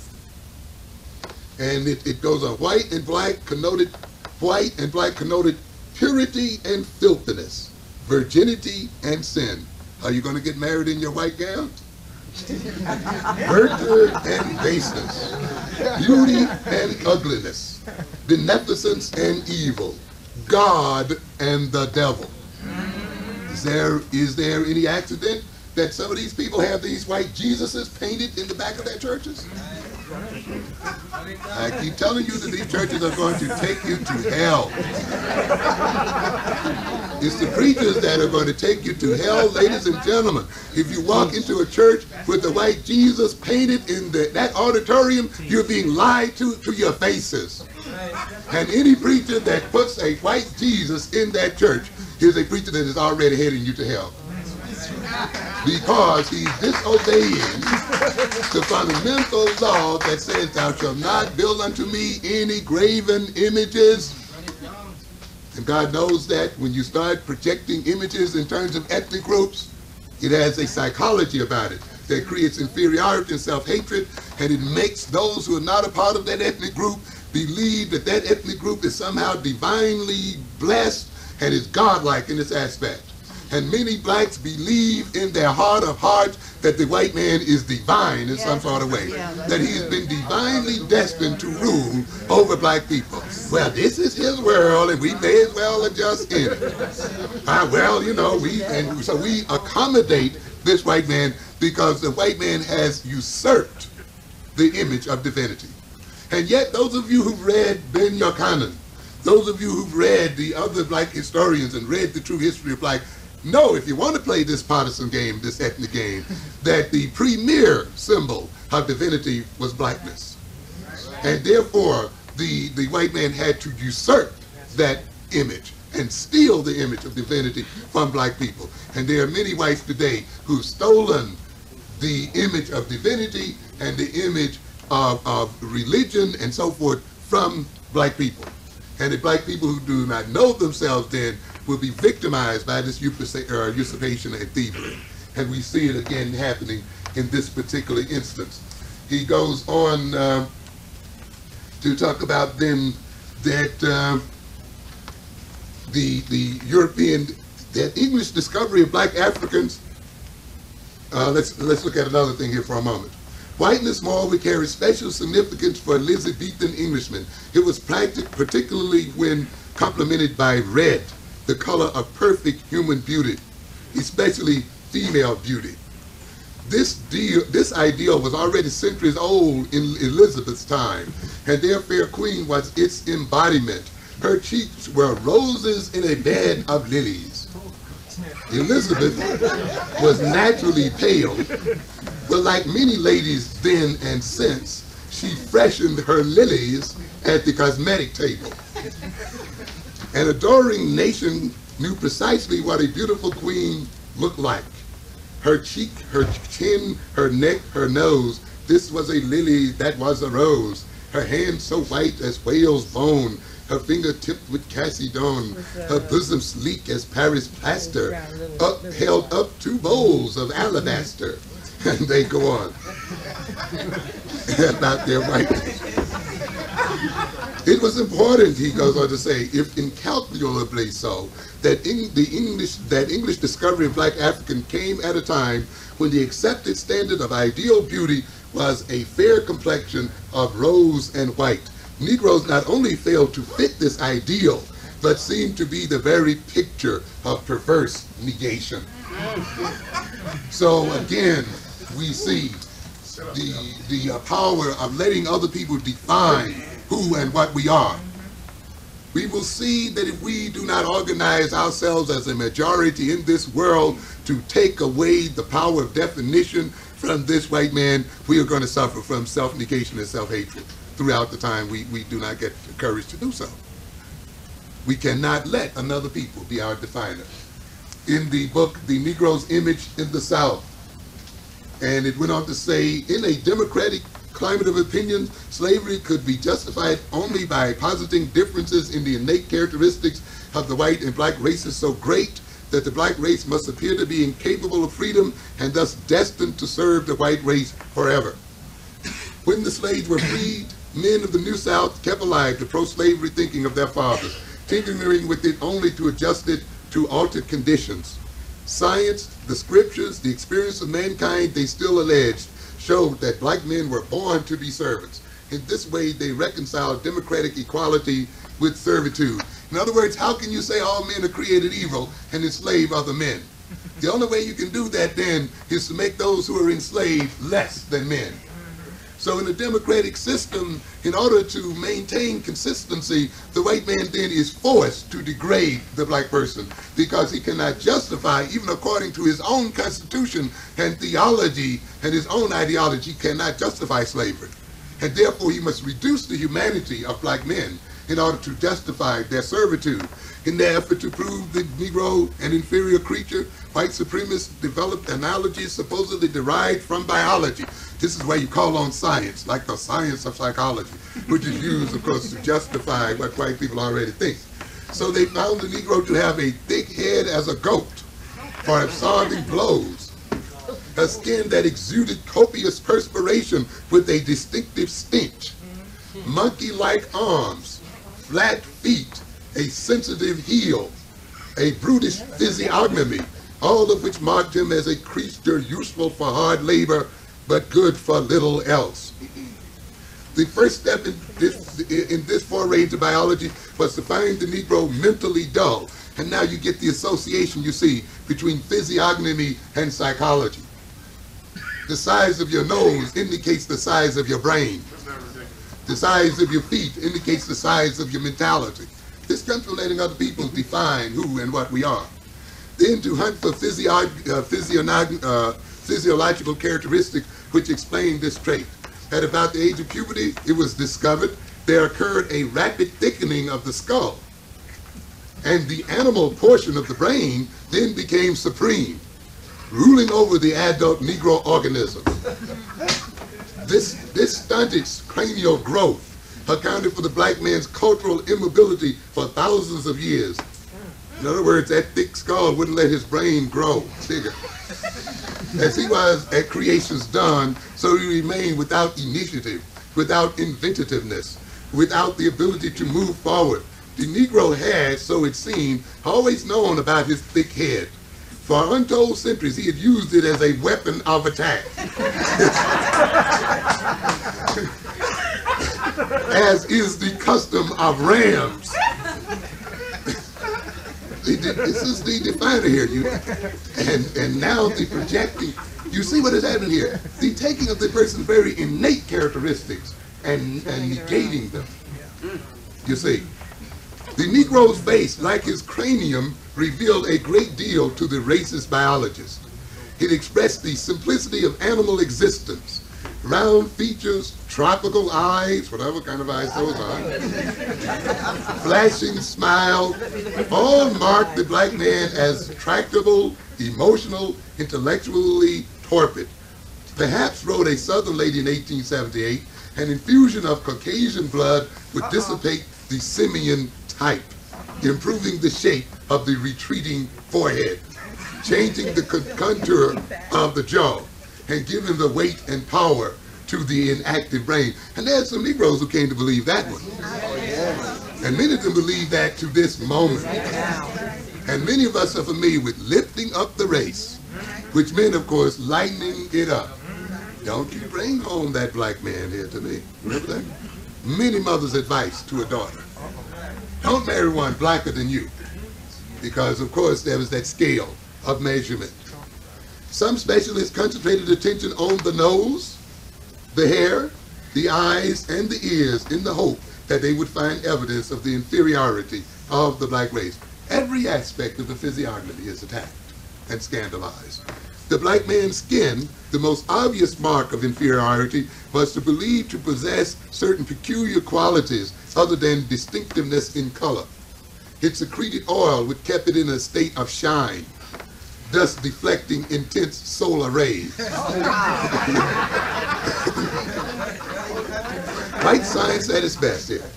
The pigment carried heat into the system. They are driving water to the surface, which in evaporation dissipated body heat. You know, I can still hear black people say, well, you know, there are a lot of black people, there's a lot of heat. The Negro made an excellent worker because he was eminently a sweating animal. But this remarkable sweating capacity, however useful in the field, caused him to be a pariah in white society, objectionable in the jury box, the legislature, or the drawing room. During radical Reconstruction, the sweetness of loyalty perfumed the air of legislature and political meetings, and white men held their nose. There's an irony there, of course. Right. The sweetness of loyalty perfumed the air, and the white men held their nose. I grew up in an era where often whites held their nose, and this went right on into the 50s and early 60s as an indication of supposedly smell of black people, a degradation of black people. The inclination of white Southerners was to believe that the mark of race was stamped upon every organ, upon the whole organism. I'm going to talk in a minute about the sexual organ, and let's see what that meant. In assembling evidence to prove Negroes inferior, white Southerners faced the temptation to consign them to a lower order of creation. Some extremists drove Negroes to the very edge of the abyss, separating man from monkey. A few aberrants saw the Negroes as apes. Such description came easily to an admirer of J.C. Nott's Types of Mankind, which he believed established beyond reasonable doubt the separate origin of Negroes and demonstrated that domesticated blacks reverted to wildness when left to themselves. And I'm going to show later on this belief is still inherent in many black people today. Many of us are afraid to turn the white man loose and to separate ourselves from the white man because we believe that left to ourselves we will enter into the dark ages. That we need the white man to organize our lives. That we need the white man to give us purpose and direction. That if we didn't have the white man, we could not enjoy all of these so-called benefits of civilization and so forth. So we see then that this perception of blackness has worked its way into the black psyche and is in part responsible for the creation of self-hatred. Let me just make one quick quotation, another quotation from Black Over White, called Dismemberment, Physiology, and Sexual Perceptions, which of course, as Rogers recognizes, at the very center often of the white man's relationship, particularly to the black man, that sexuality runs through that relationship. The white man's fears of Negro sexual aggression were equally apparent in the use of castration as a punishment in the colonies. And we're many of us familiar with the fact that many blacks, when they were lynched, were castrated. And many blacks today are psychologically castrated still. Right. This weapon of desperation was not employed by angry mobs in the manner which became familiar after emancipation. In a few instances, particularly in the West Indies, individual planters emasculated their slaves, sometimes in outbursts of sadism involving hideous tortures, which planter society deplored but did not effectively control until the latter part of the 18th century. Far more significant, castration was dignified by specific legislative sanction as a lawful punishment in Antigua, the Carolinas, Bermuda, Virginia, Pennsylvania, and New Jersey. It was sometimes prescribed for such offenses as striking a white person or running away until 1722. South Carolina legally required masters of slaves running away for the fourth time to have them castrated. And in 1697, the Assembly ordered castration of 3 Negroes who had attempted to abscond through the Spanish in St. Augustine. So we see here again the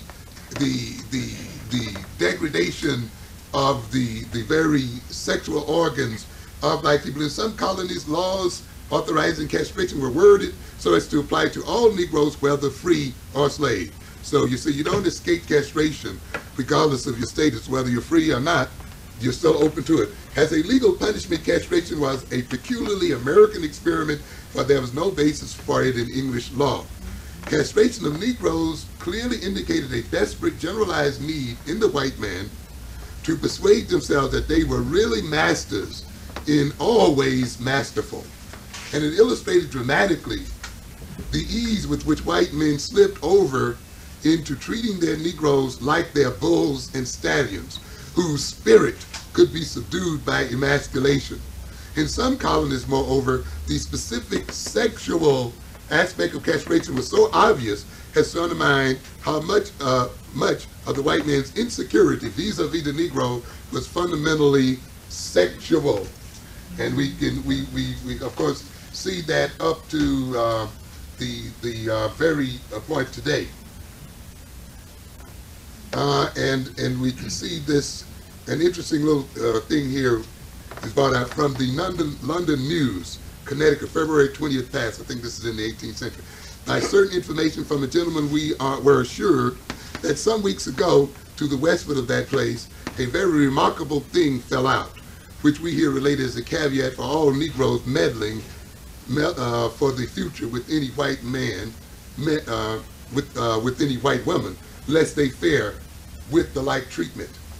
And it is this: a Negro man met abroad an English woman, which he accosted to lie with, stooping down, fearing none behind him. A man observing this design took out his knife, before the Negro was aware, cut off all his unruly parts, smack and smooth. The Negro jumped up, roaring, and ran for his life. The black now and eunuch is alive and like to recover of his wounds, and doubtless cured from any more such wicked attempts. And John goes on to say, doubtless a cure for whom? A cure, of course, for the white man himself. The concept of the Negro's aggressive sexuality was reinforced by what was thought to be an anatomical peculiarity of the Negro male.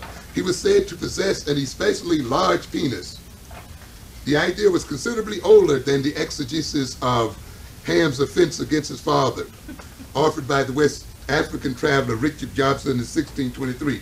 Indeed, the idea without question antedated the settlement of America and possibly even the Portuguese explorations of the West African coast. Several 15th century cartographers, those that make maps, decorated parts of Africa with little naked figures, which gave the idea of graphic expression. And in due course in the 17th century, English accounts of West Africans were carefully noting the extraordinary greatness of the Negro's members, as it refers to. And we will continue a bit again in our next lecture when we look at Frantz Fanon, when he talks about that the white man's encounter with the Negro, as he refers to it, is an encounter with the biological. And we meet again the assignations that are placed upon the very body of the black man. We must say then, in closing at this point, that it is not the fact that the white man degraded the black body that created self-hatred. It is not the scandalizing of the black character or the rewriting of black history so that black culture would appear to have contributed nothing to mankind or have nothing positive about it. In order for the degradation of the black body to be effectively realized into self-hatred, the black man had to accept what the white man said. He had to accept the values of the white man. He had to accept the white man's own criterion. If we did not accept it, if we did not believe it, if we did not use his value system and his concept of beauty, then we would not have been victimized by his scandalous descriptions of us as a people. If we had been careful to note our own emotional reactions, and I will demonstrate next week that it is the emotional reaction that we have to what the white man says. It is our anger. It is our lack of confidence, our doubt, our fears that are the vehicles that gets this image that the white man projects into our psyche, and from that we are engaged in self-hatred. It means then that in order to prevent self-hatred from implanting its roots in the black psyche, we do not have to convert the white man. We do not have to see and try to get his children to love our children. We do not have to integrate and assimilate. We do not have to deny our color. We do not have to become some kind of abstraction and tell people just to look at me as a man, don't see my color. It means that we have within our own personality, within our own self, the ability to determine whether what the white man says is going to make us self-hating or not. And it is that aspect that I want to look at in this series. What is it that we can do? What is it that we have within our power to remove this curse of self-hatred and to remove then the resultant tendencies toward self-defeat? And we want to look at those methods and develop those methods for getting over this attempt of the white man to bring about hatred. At this point, then, we will open the floor for discussion and for comments. Yes. What are 2 or 3 things that we can do based on this session here that would enable us to begin to reverse some of the things that you covered in this session? Okay, and please note then now that we do have special sessions for a detailed discussion of those issues you just raised. So we won't go into them prematurely. For this session, though, I would advise, as I did advise earlier, that we read into the literature that I've just mentioned here today. And I know many of you already have Fanon's book. I think you should review that book again, and of course look through the book that I just mentioned, and look deeply into those books, and not only just read them intellectually, but read them intuitively and read them with a certain amount of feeling.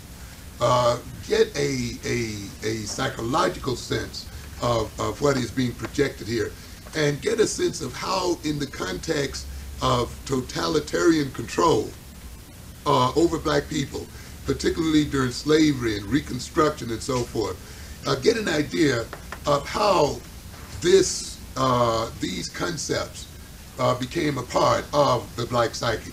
In other words, strive for understanding on an emotional level, more so than just on an intellectual level. In another context, I'm going to talk about brainwashing. I did a few lectures last year on brainwashing, and I'm going to reinstitute those lectures because it's very important that we look at the slave camp as a brainwashing factory, that we look at it pretty much the way we look at a prisoner of war camp, where people now are being brainwashed. And I'm going to show, excuse me, how the relationships that inhered between whites and blacks in slavery were pretty much the same kind of relationships that inhere in a brainwashing situation, where there is a complete control of information and a complete control of the environment, where the brainwasher becomes almost the sole source of information and the sole interpreter of reality, and how he restructures reality, restructures history, restructures concepts in such a way that the person, if he accepts these reconstruction, accepts his conversion into a new being.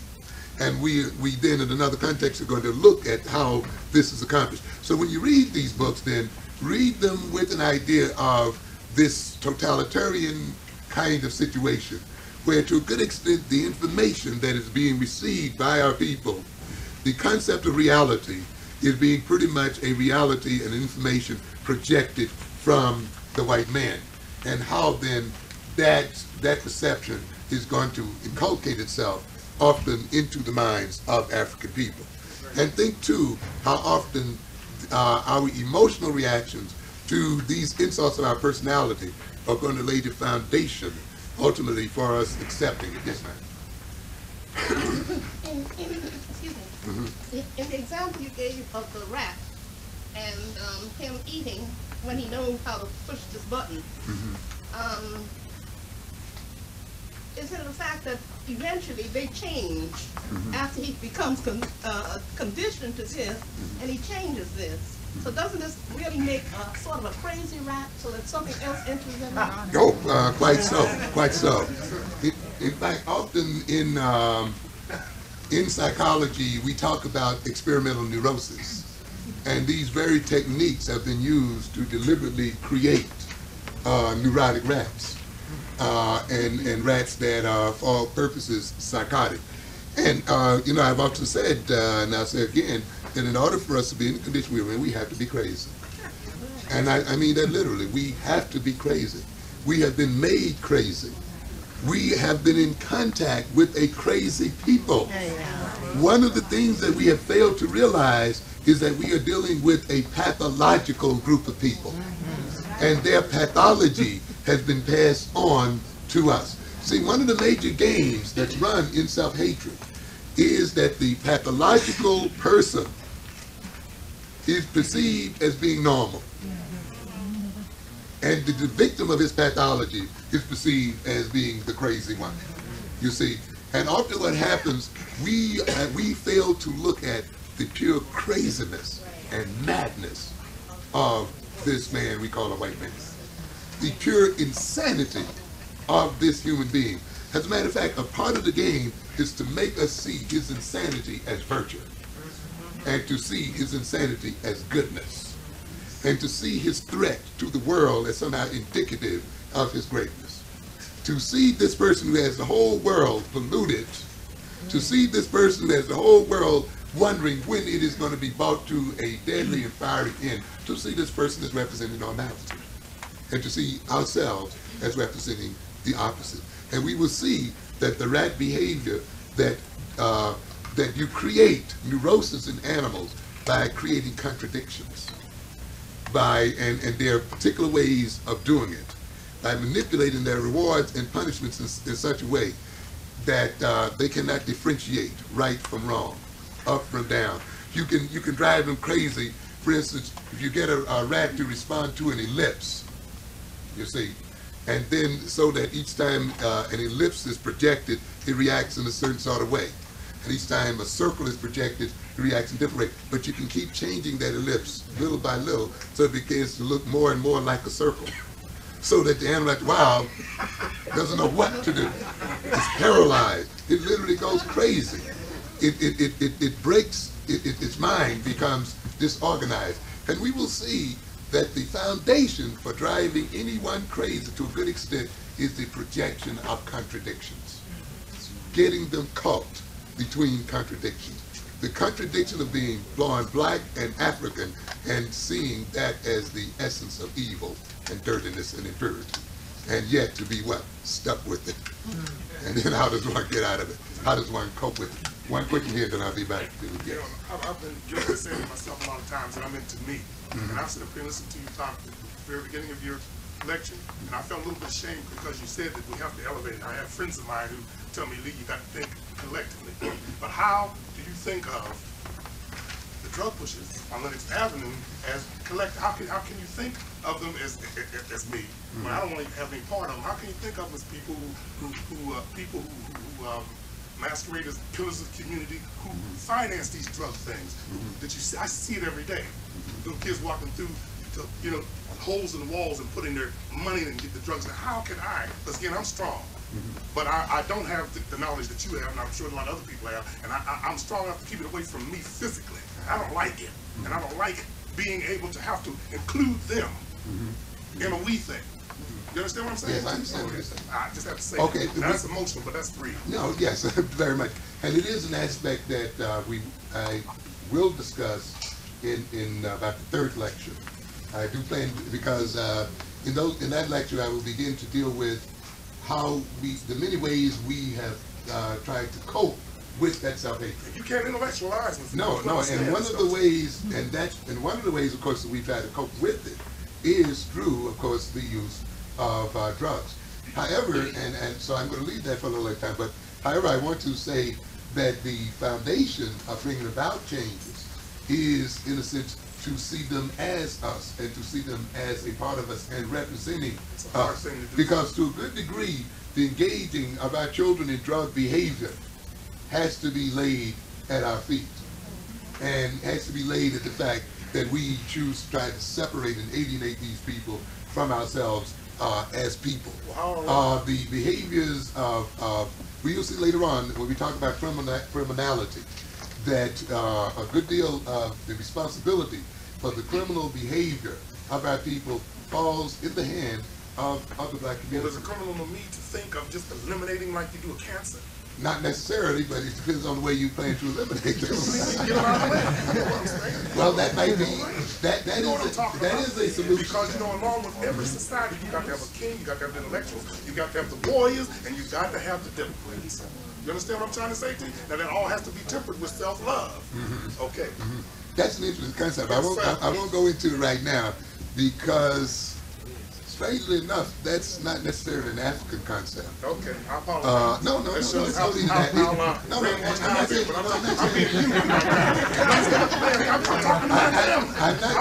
not saying what you're saying is incorrect. I'm just saying that there's another way too of looking at it, because a part of our problem is this hierarchical concept of man, that people have to be in positions, relative position one to the other.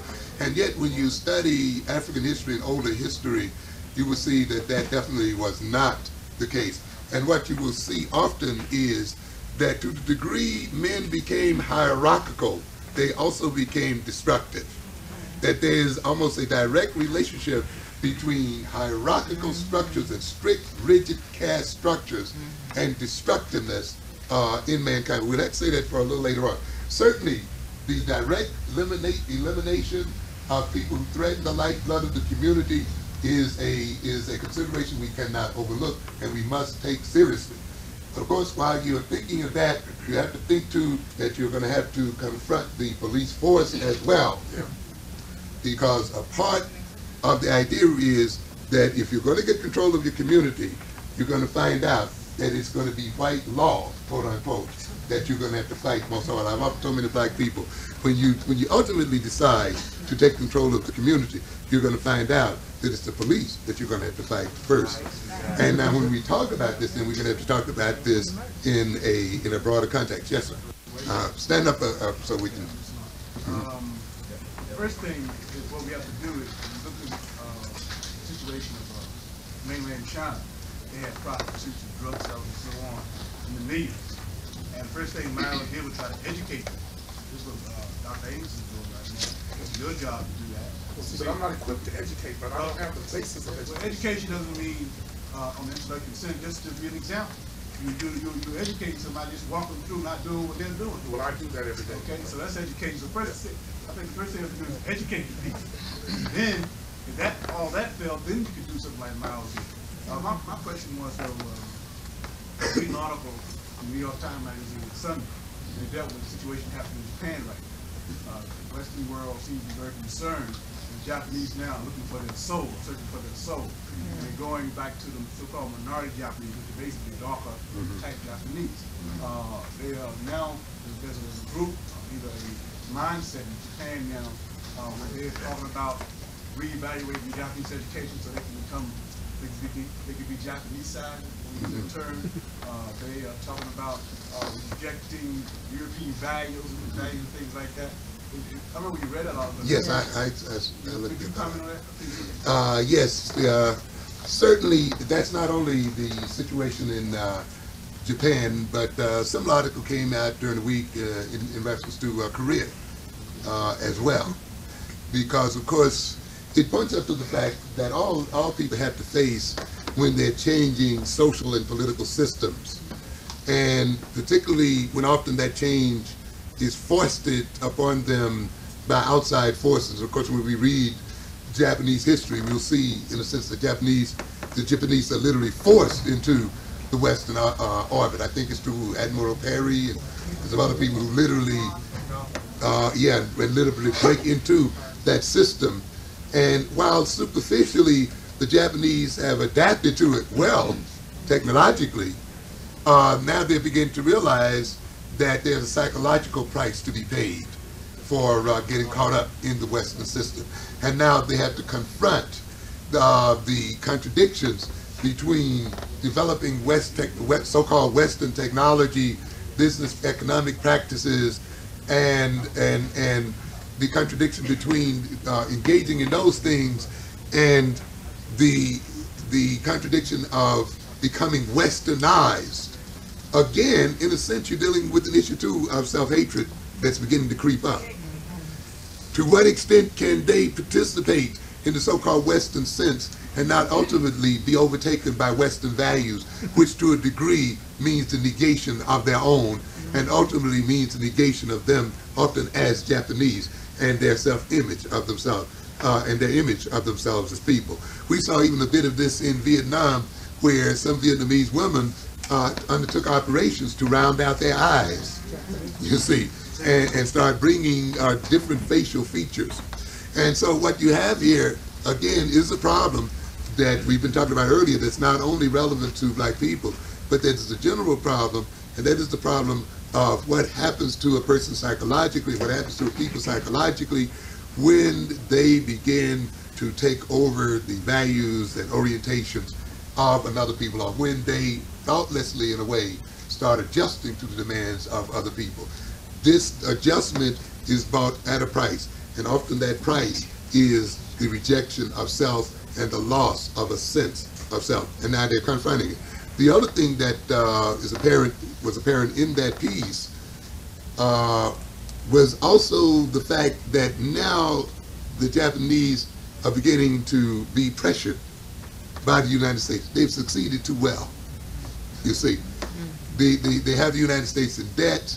The United States is telling them, you got this big trade deficit, you're going to have to reduce this deficit in some sort of way, or else we're going to block you out from this country. And while the Japanese success story has been one we all look at with some degree of admiration and maybe some other emotion, we must recognize, though, that the Japanese system is essentially an exporting system. And therefore it is oriented toward the United States market.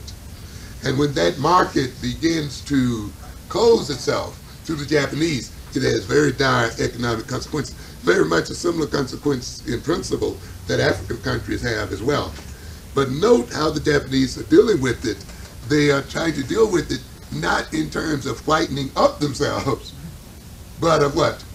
Rediscovering themselves and restructuring their image and their values, which I think is an interesting approach, as against, I think, an approach often among many of our people, where the pressure is dealt with by a continuing denial of self and a trying to get away and an escape from the self.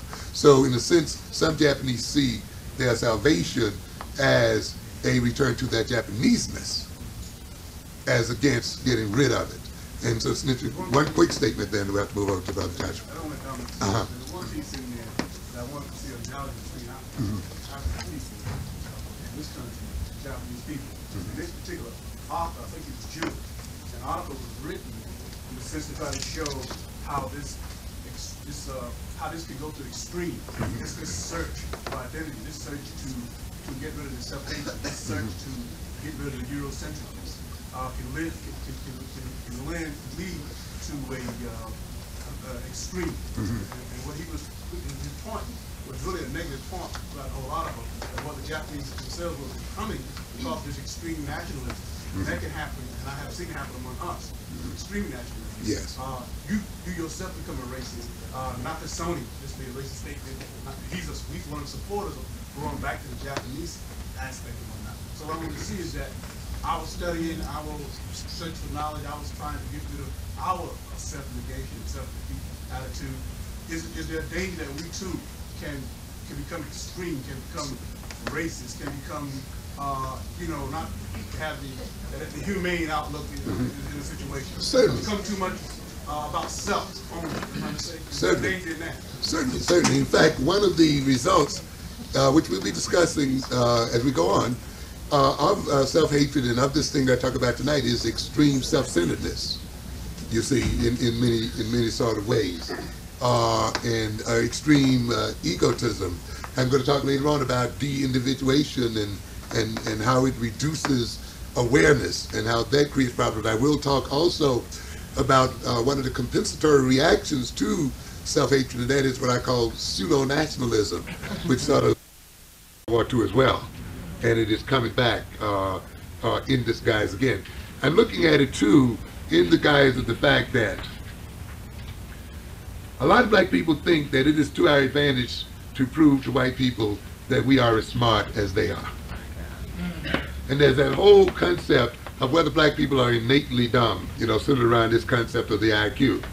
And you see a lot of black people putting a lot of energy into trying to prove to whites, about the cultural biasness of white IQ tests. And there is that idea that if we can ever convince them that we are as smart as they are, then they're going to love us. That's it. That's it. It's the thing that I warned people a long time ago with. And that is the idea that our innate dumbness is used to justify our exploitation. However, the day that we prove that we are as smart as they are, or smarter, we are still going to catch hell. You see, so at one point when the West could laugh at Japan and laugh at any non-white group has been innately less smart, then of course it felt good about itself and it used that rationalization to exploit those people. And now the Japanese have come up to show that they're even smarter. Has that gotten them off the hook? No, not at all. It set them up again for another kind of competitive destruction. And now what I'm trying to say to black people, the day you prove that you're as smart as white people, the game is still going to go on. So you have to recognize at the center of the whole IQ ability debate is genocide. And that it's going to be genocide either way you go. Whether you're dumb, then we have the right to kill you and exploit you and use you like a dumb animal. Or if you're smart, we're going to kill you because then you may advance over the way we do. Just to even it out a little bit here. Over in the... Yes. Yes, go ahead. And you haven't recognized it. Yes, go ahead. I'd like to say that I hope the day will come when we as a people we get to the point that we do not press down or depress or negate one aspect of our community in order to lift up the other. And I make reference to what your statement about the church. I happen to be the pastor of an African Methodist Episcopal church in Millburn. And a lot of the churches that we as black people own, we bought from people who were not black. And many times those white pictures of Jesus were there when we got there.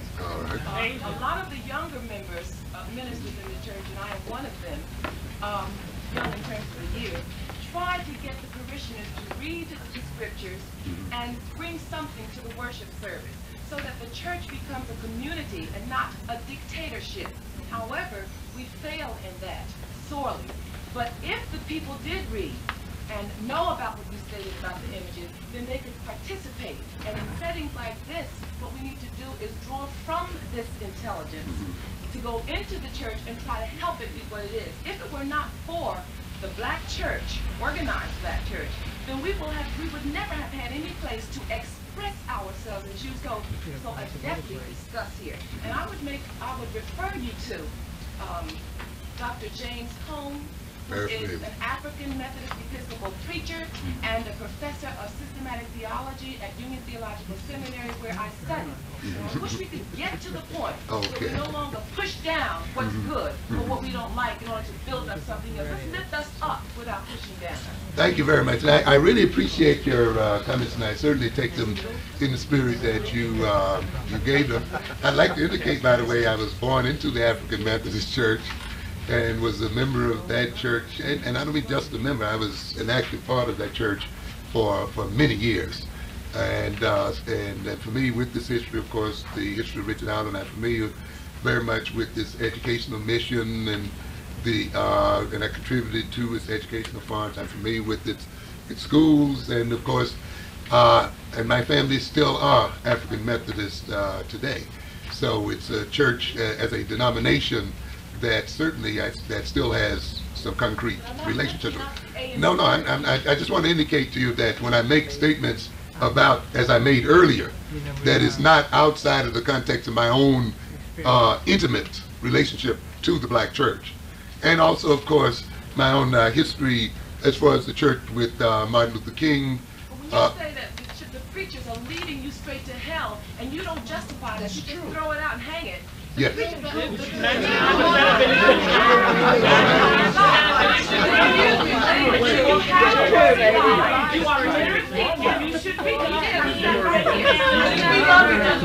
Okay, all right. Fine. No problem with that. But the context in which I made that statement was that when you have a preacher with a white Jesus, and I really don't care whether you bought it from white folk or not, because you have the ability to paint over that white picture. Now, and there is no excuse, there is no excuse for having a white Jesus. There is no excuse for having a white Jesus painted in a white church, in a church, regardless of where one bought it from. And I will state again very clearly, any black preacher preaching before a white painted Jesus is misleading black people. And this is exactly what I'm saying. I'm not going to deny it.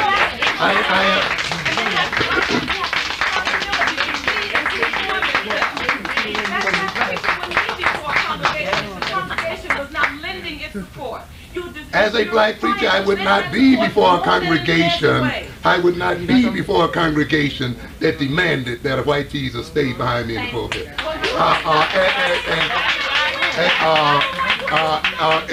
And in your, just a moment. In your scripture, in your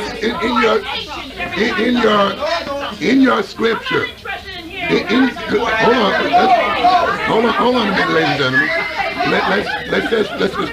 Yes, you are, and we're not going to deny that. In your scripture, the Christian is also admonished not to yield to temptation. The Christian is also admonished to turn himself away from sinful things. And if this Christ being painted in this church is a sinful thing, because as I said, it violates the rules of the church itself and of the teachings of the religion itself, then I think it is a personal obligation of a minister not to be a part of that system. It is. Yes. But the Lord doesn't make a distinction between the Christian and the minister. He says that if any of us know what is wrong and we do it anyhow, then we are sinners. That means the responsibility is spread out, sir. I can agree with that. And so, I understand that, but he's human or she's human, and he or she is subject to error. However, it is the minister's duty. It is the minister's duty to instruct, to teach, to use that Bible to illustrate very clearly that this kind of image in the church is not justified. If the ministers members should be in some way made to see that there is no biblical basis for that kind of image in the church. And this has to continue, because if this is not the case, the members believing in that kind of image, even though they believe in it sincerely, even though they do a lot of good works, will still, because of belief in that false image, will still more than likely end up in the wrong place. Professor with your knowledge and who has graduated to your level did not train you. You did some of this thinking of your own. And Right. so ministers have not been trained, all of them, to the same level that they ought to be trained in order to do everything right. What I'm saying, nothing is perfect. It all Fine. requires improving all the time. Yes. That's why I'm talking. That's why I'm making myself heard. I'd like to follow up on that kind of question. Go ahead, Jeff. I'm reasonably well aware that when you touch the nerve that holds us prisoner, you're going to get a reaction that you didn't expect. One thing, I find that when we touch on religion, it has been a source of our escape mechanism from reality. Talk about it, brother. You will not find that most of us are prepared to acknowledge that the white man has duped us through our preachers. And no preacher on this earth can tell you that he has so much faith in his God, in his religion, to, if I was to ask anyone in here that they have faith in their God, in as much as they say that they can move mountains with their faith, I'd ask them to move that. And if they could not move that, I would classify them as a liar. I would also say that they are brainwashed and they're trying to pass it on.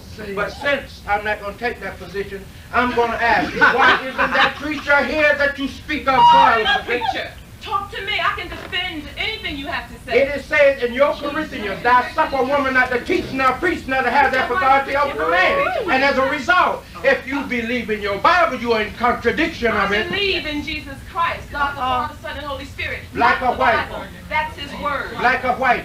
That's His word. Black He or is white? the Spirit. God is the Spirit, and they Black that or worship white? Him must worship Him in spirit and in truth. No Okay. black, no white. Black or white?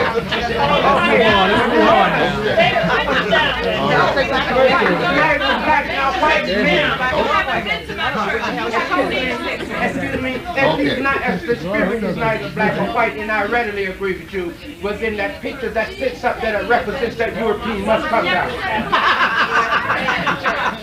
Okay. I didn't say that you did. I said because he has no color, that picture up there that represents the European just taken down. Okay. And I'll come to your church. All right. Okay. But I'm going to get this one here, but please. Go I ahead. just want to make, I just want to make, Okay. I just want to make one point. All right, I was talking to some friends who I thought had been friends for many years, and they were talking about the oppression they have in their job because of racism. And I said, well, you know, we have to understand that we're African people. And they said, well, I'm not African. I'm saying, Luz, you can say that because, you know, your background, but I'm Indian. One said she's Indian, she had Indian in the family, and the other one said they have Irish, and they just went on. And then I began to realize that, you know, we're very sick. We don't know who we are. And if we can't even unite on who we are, that's why we have all these arguments. We couldn't have any argument if we understand that we're an African people. When I have two young, they're not young anymore. They're young women in college now. But when they were little, I took them to a church. And they had a little picture on it, and it had Jesus, and he was white. And my daughter says to me, Mommy, Jesus is white? And I said, no. I said, Jesus is not white. So I went to the man in the school, you know, in the place, and I said to him, you know, I said, my daughter came to me and said to me that Jesus was white. I said, and you have this on the little pamphlet that Jesus is white. And he said to me that, well, we can't change it because this is what the Methodists give us, and this is what we have to use. And I said, they gave it to you. If that's the only thing you could have, don't use it. Yes. Yes. And I left the church because they continued. You indicate there that we have some control because, of course, I'm familiar with the Episcopalian kind of church and with the so-called discipline and with often the Sunday school materials and other materials often coming from the top down. And of course we have to familiarize ourselves too with the fact that often what we call the church, and we have to face the fact, is something that to a good degree was imposed upon us by our white slave masters, whether we want to face that or not. And it's an issue that we have to confront. And we have to confront it within the context that the church is an institution, and that every institution created by slave masters, whether it was the church, the family, the legal system, whatever system, is designed to keep black people in bondage. And the church is no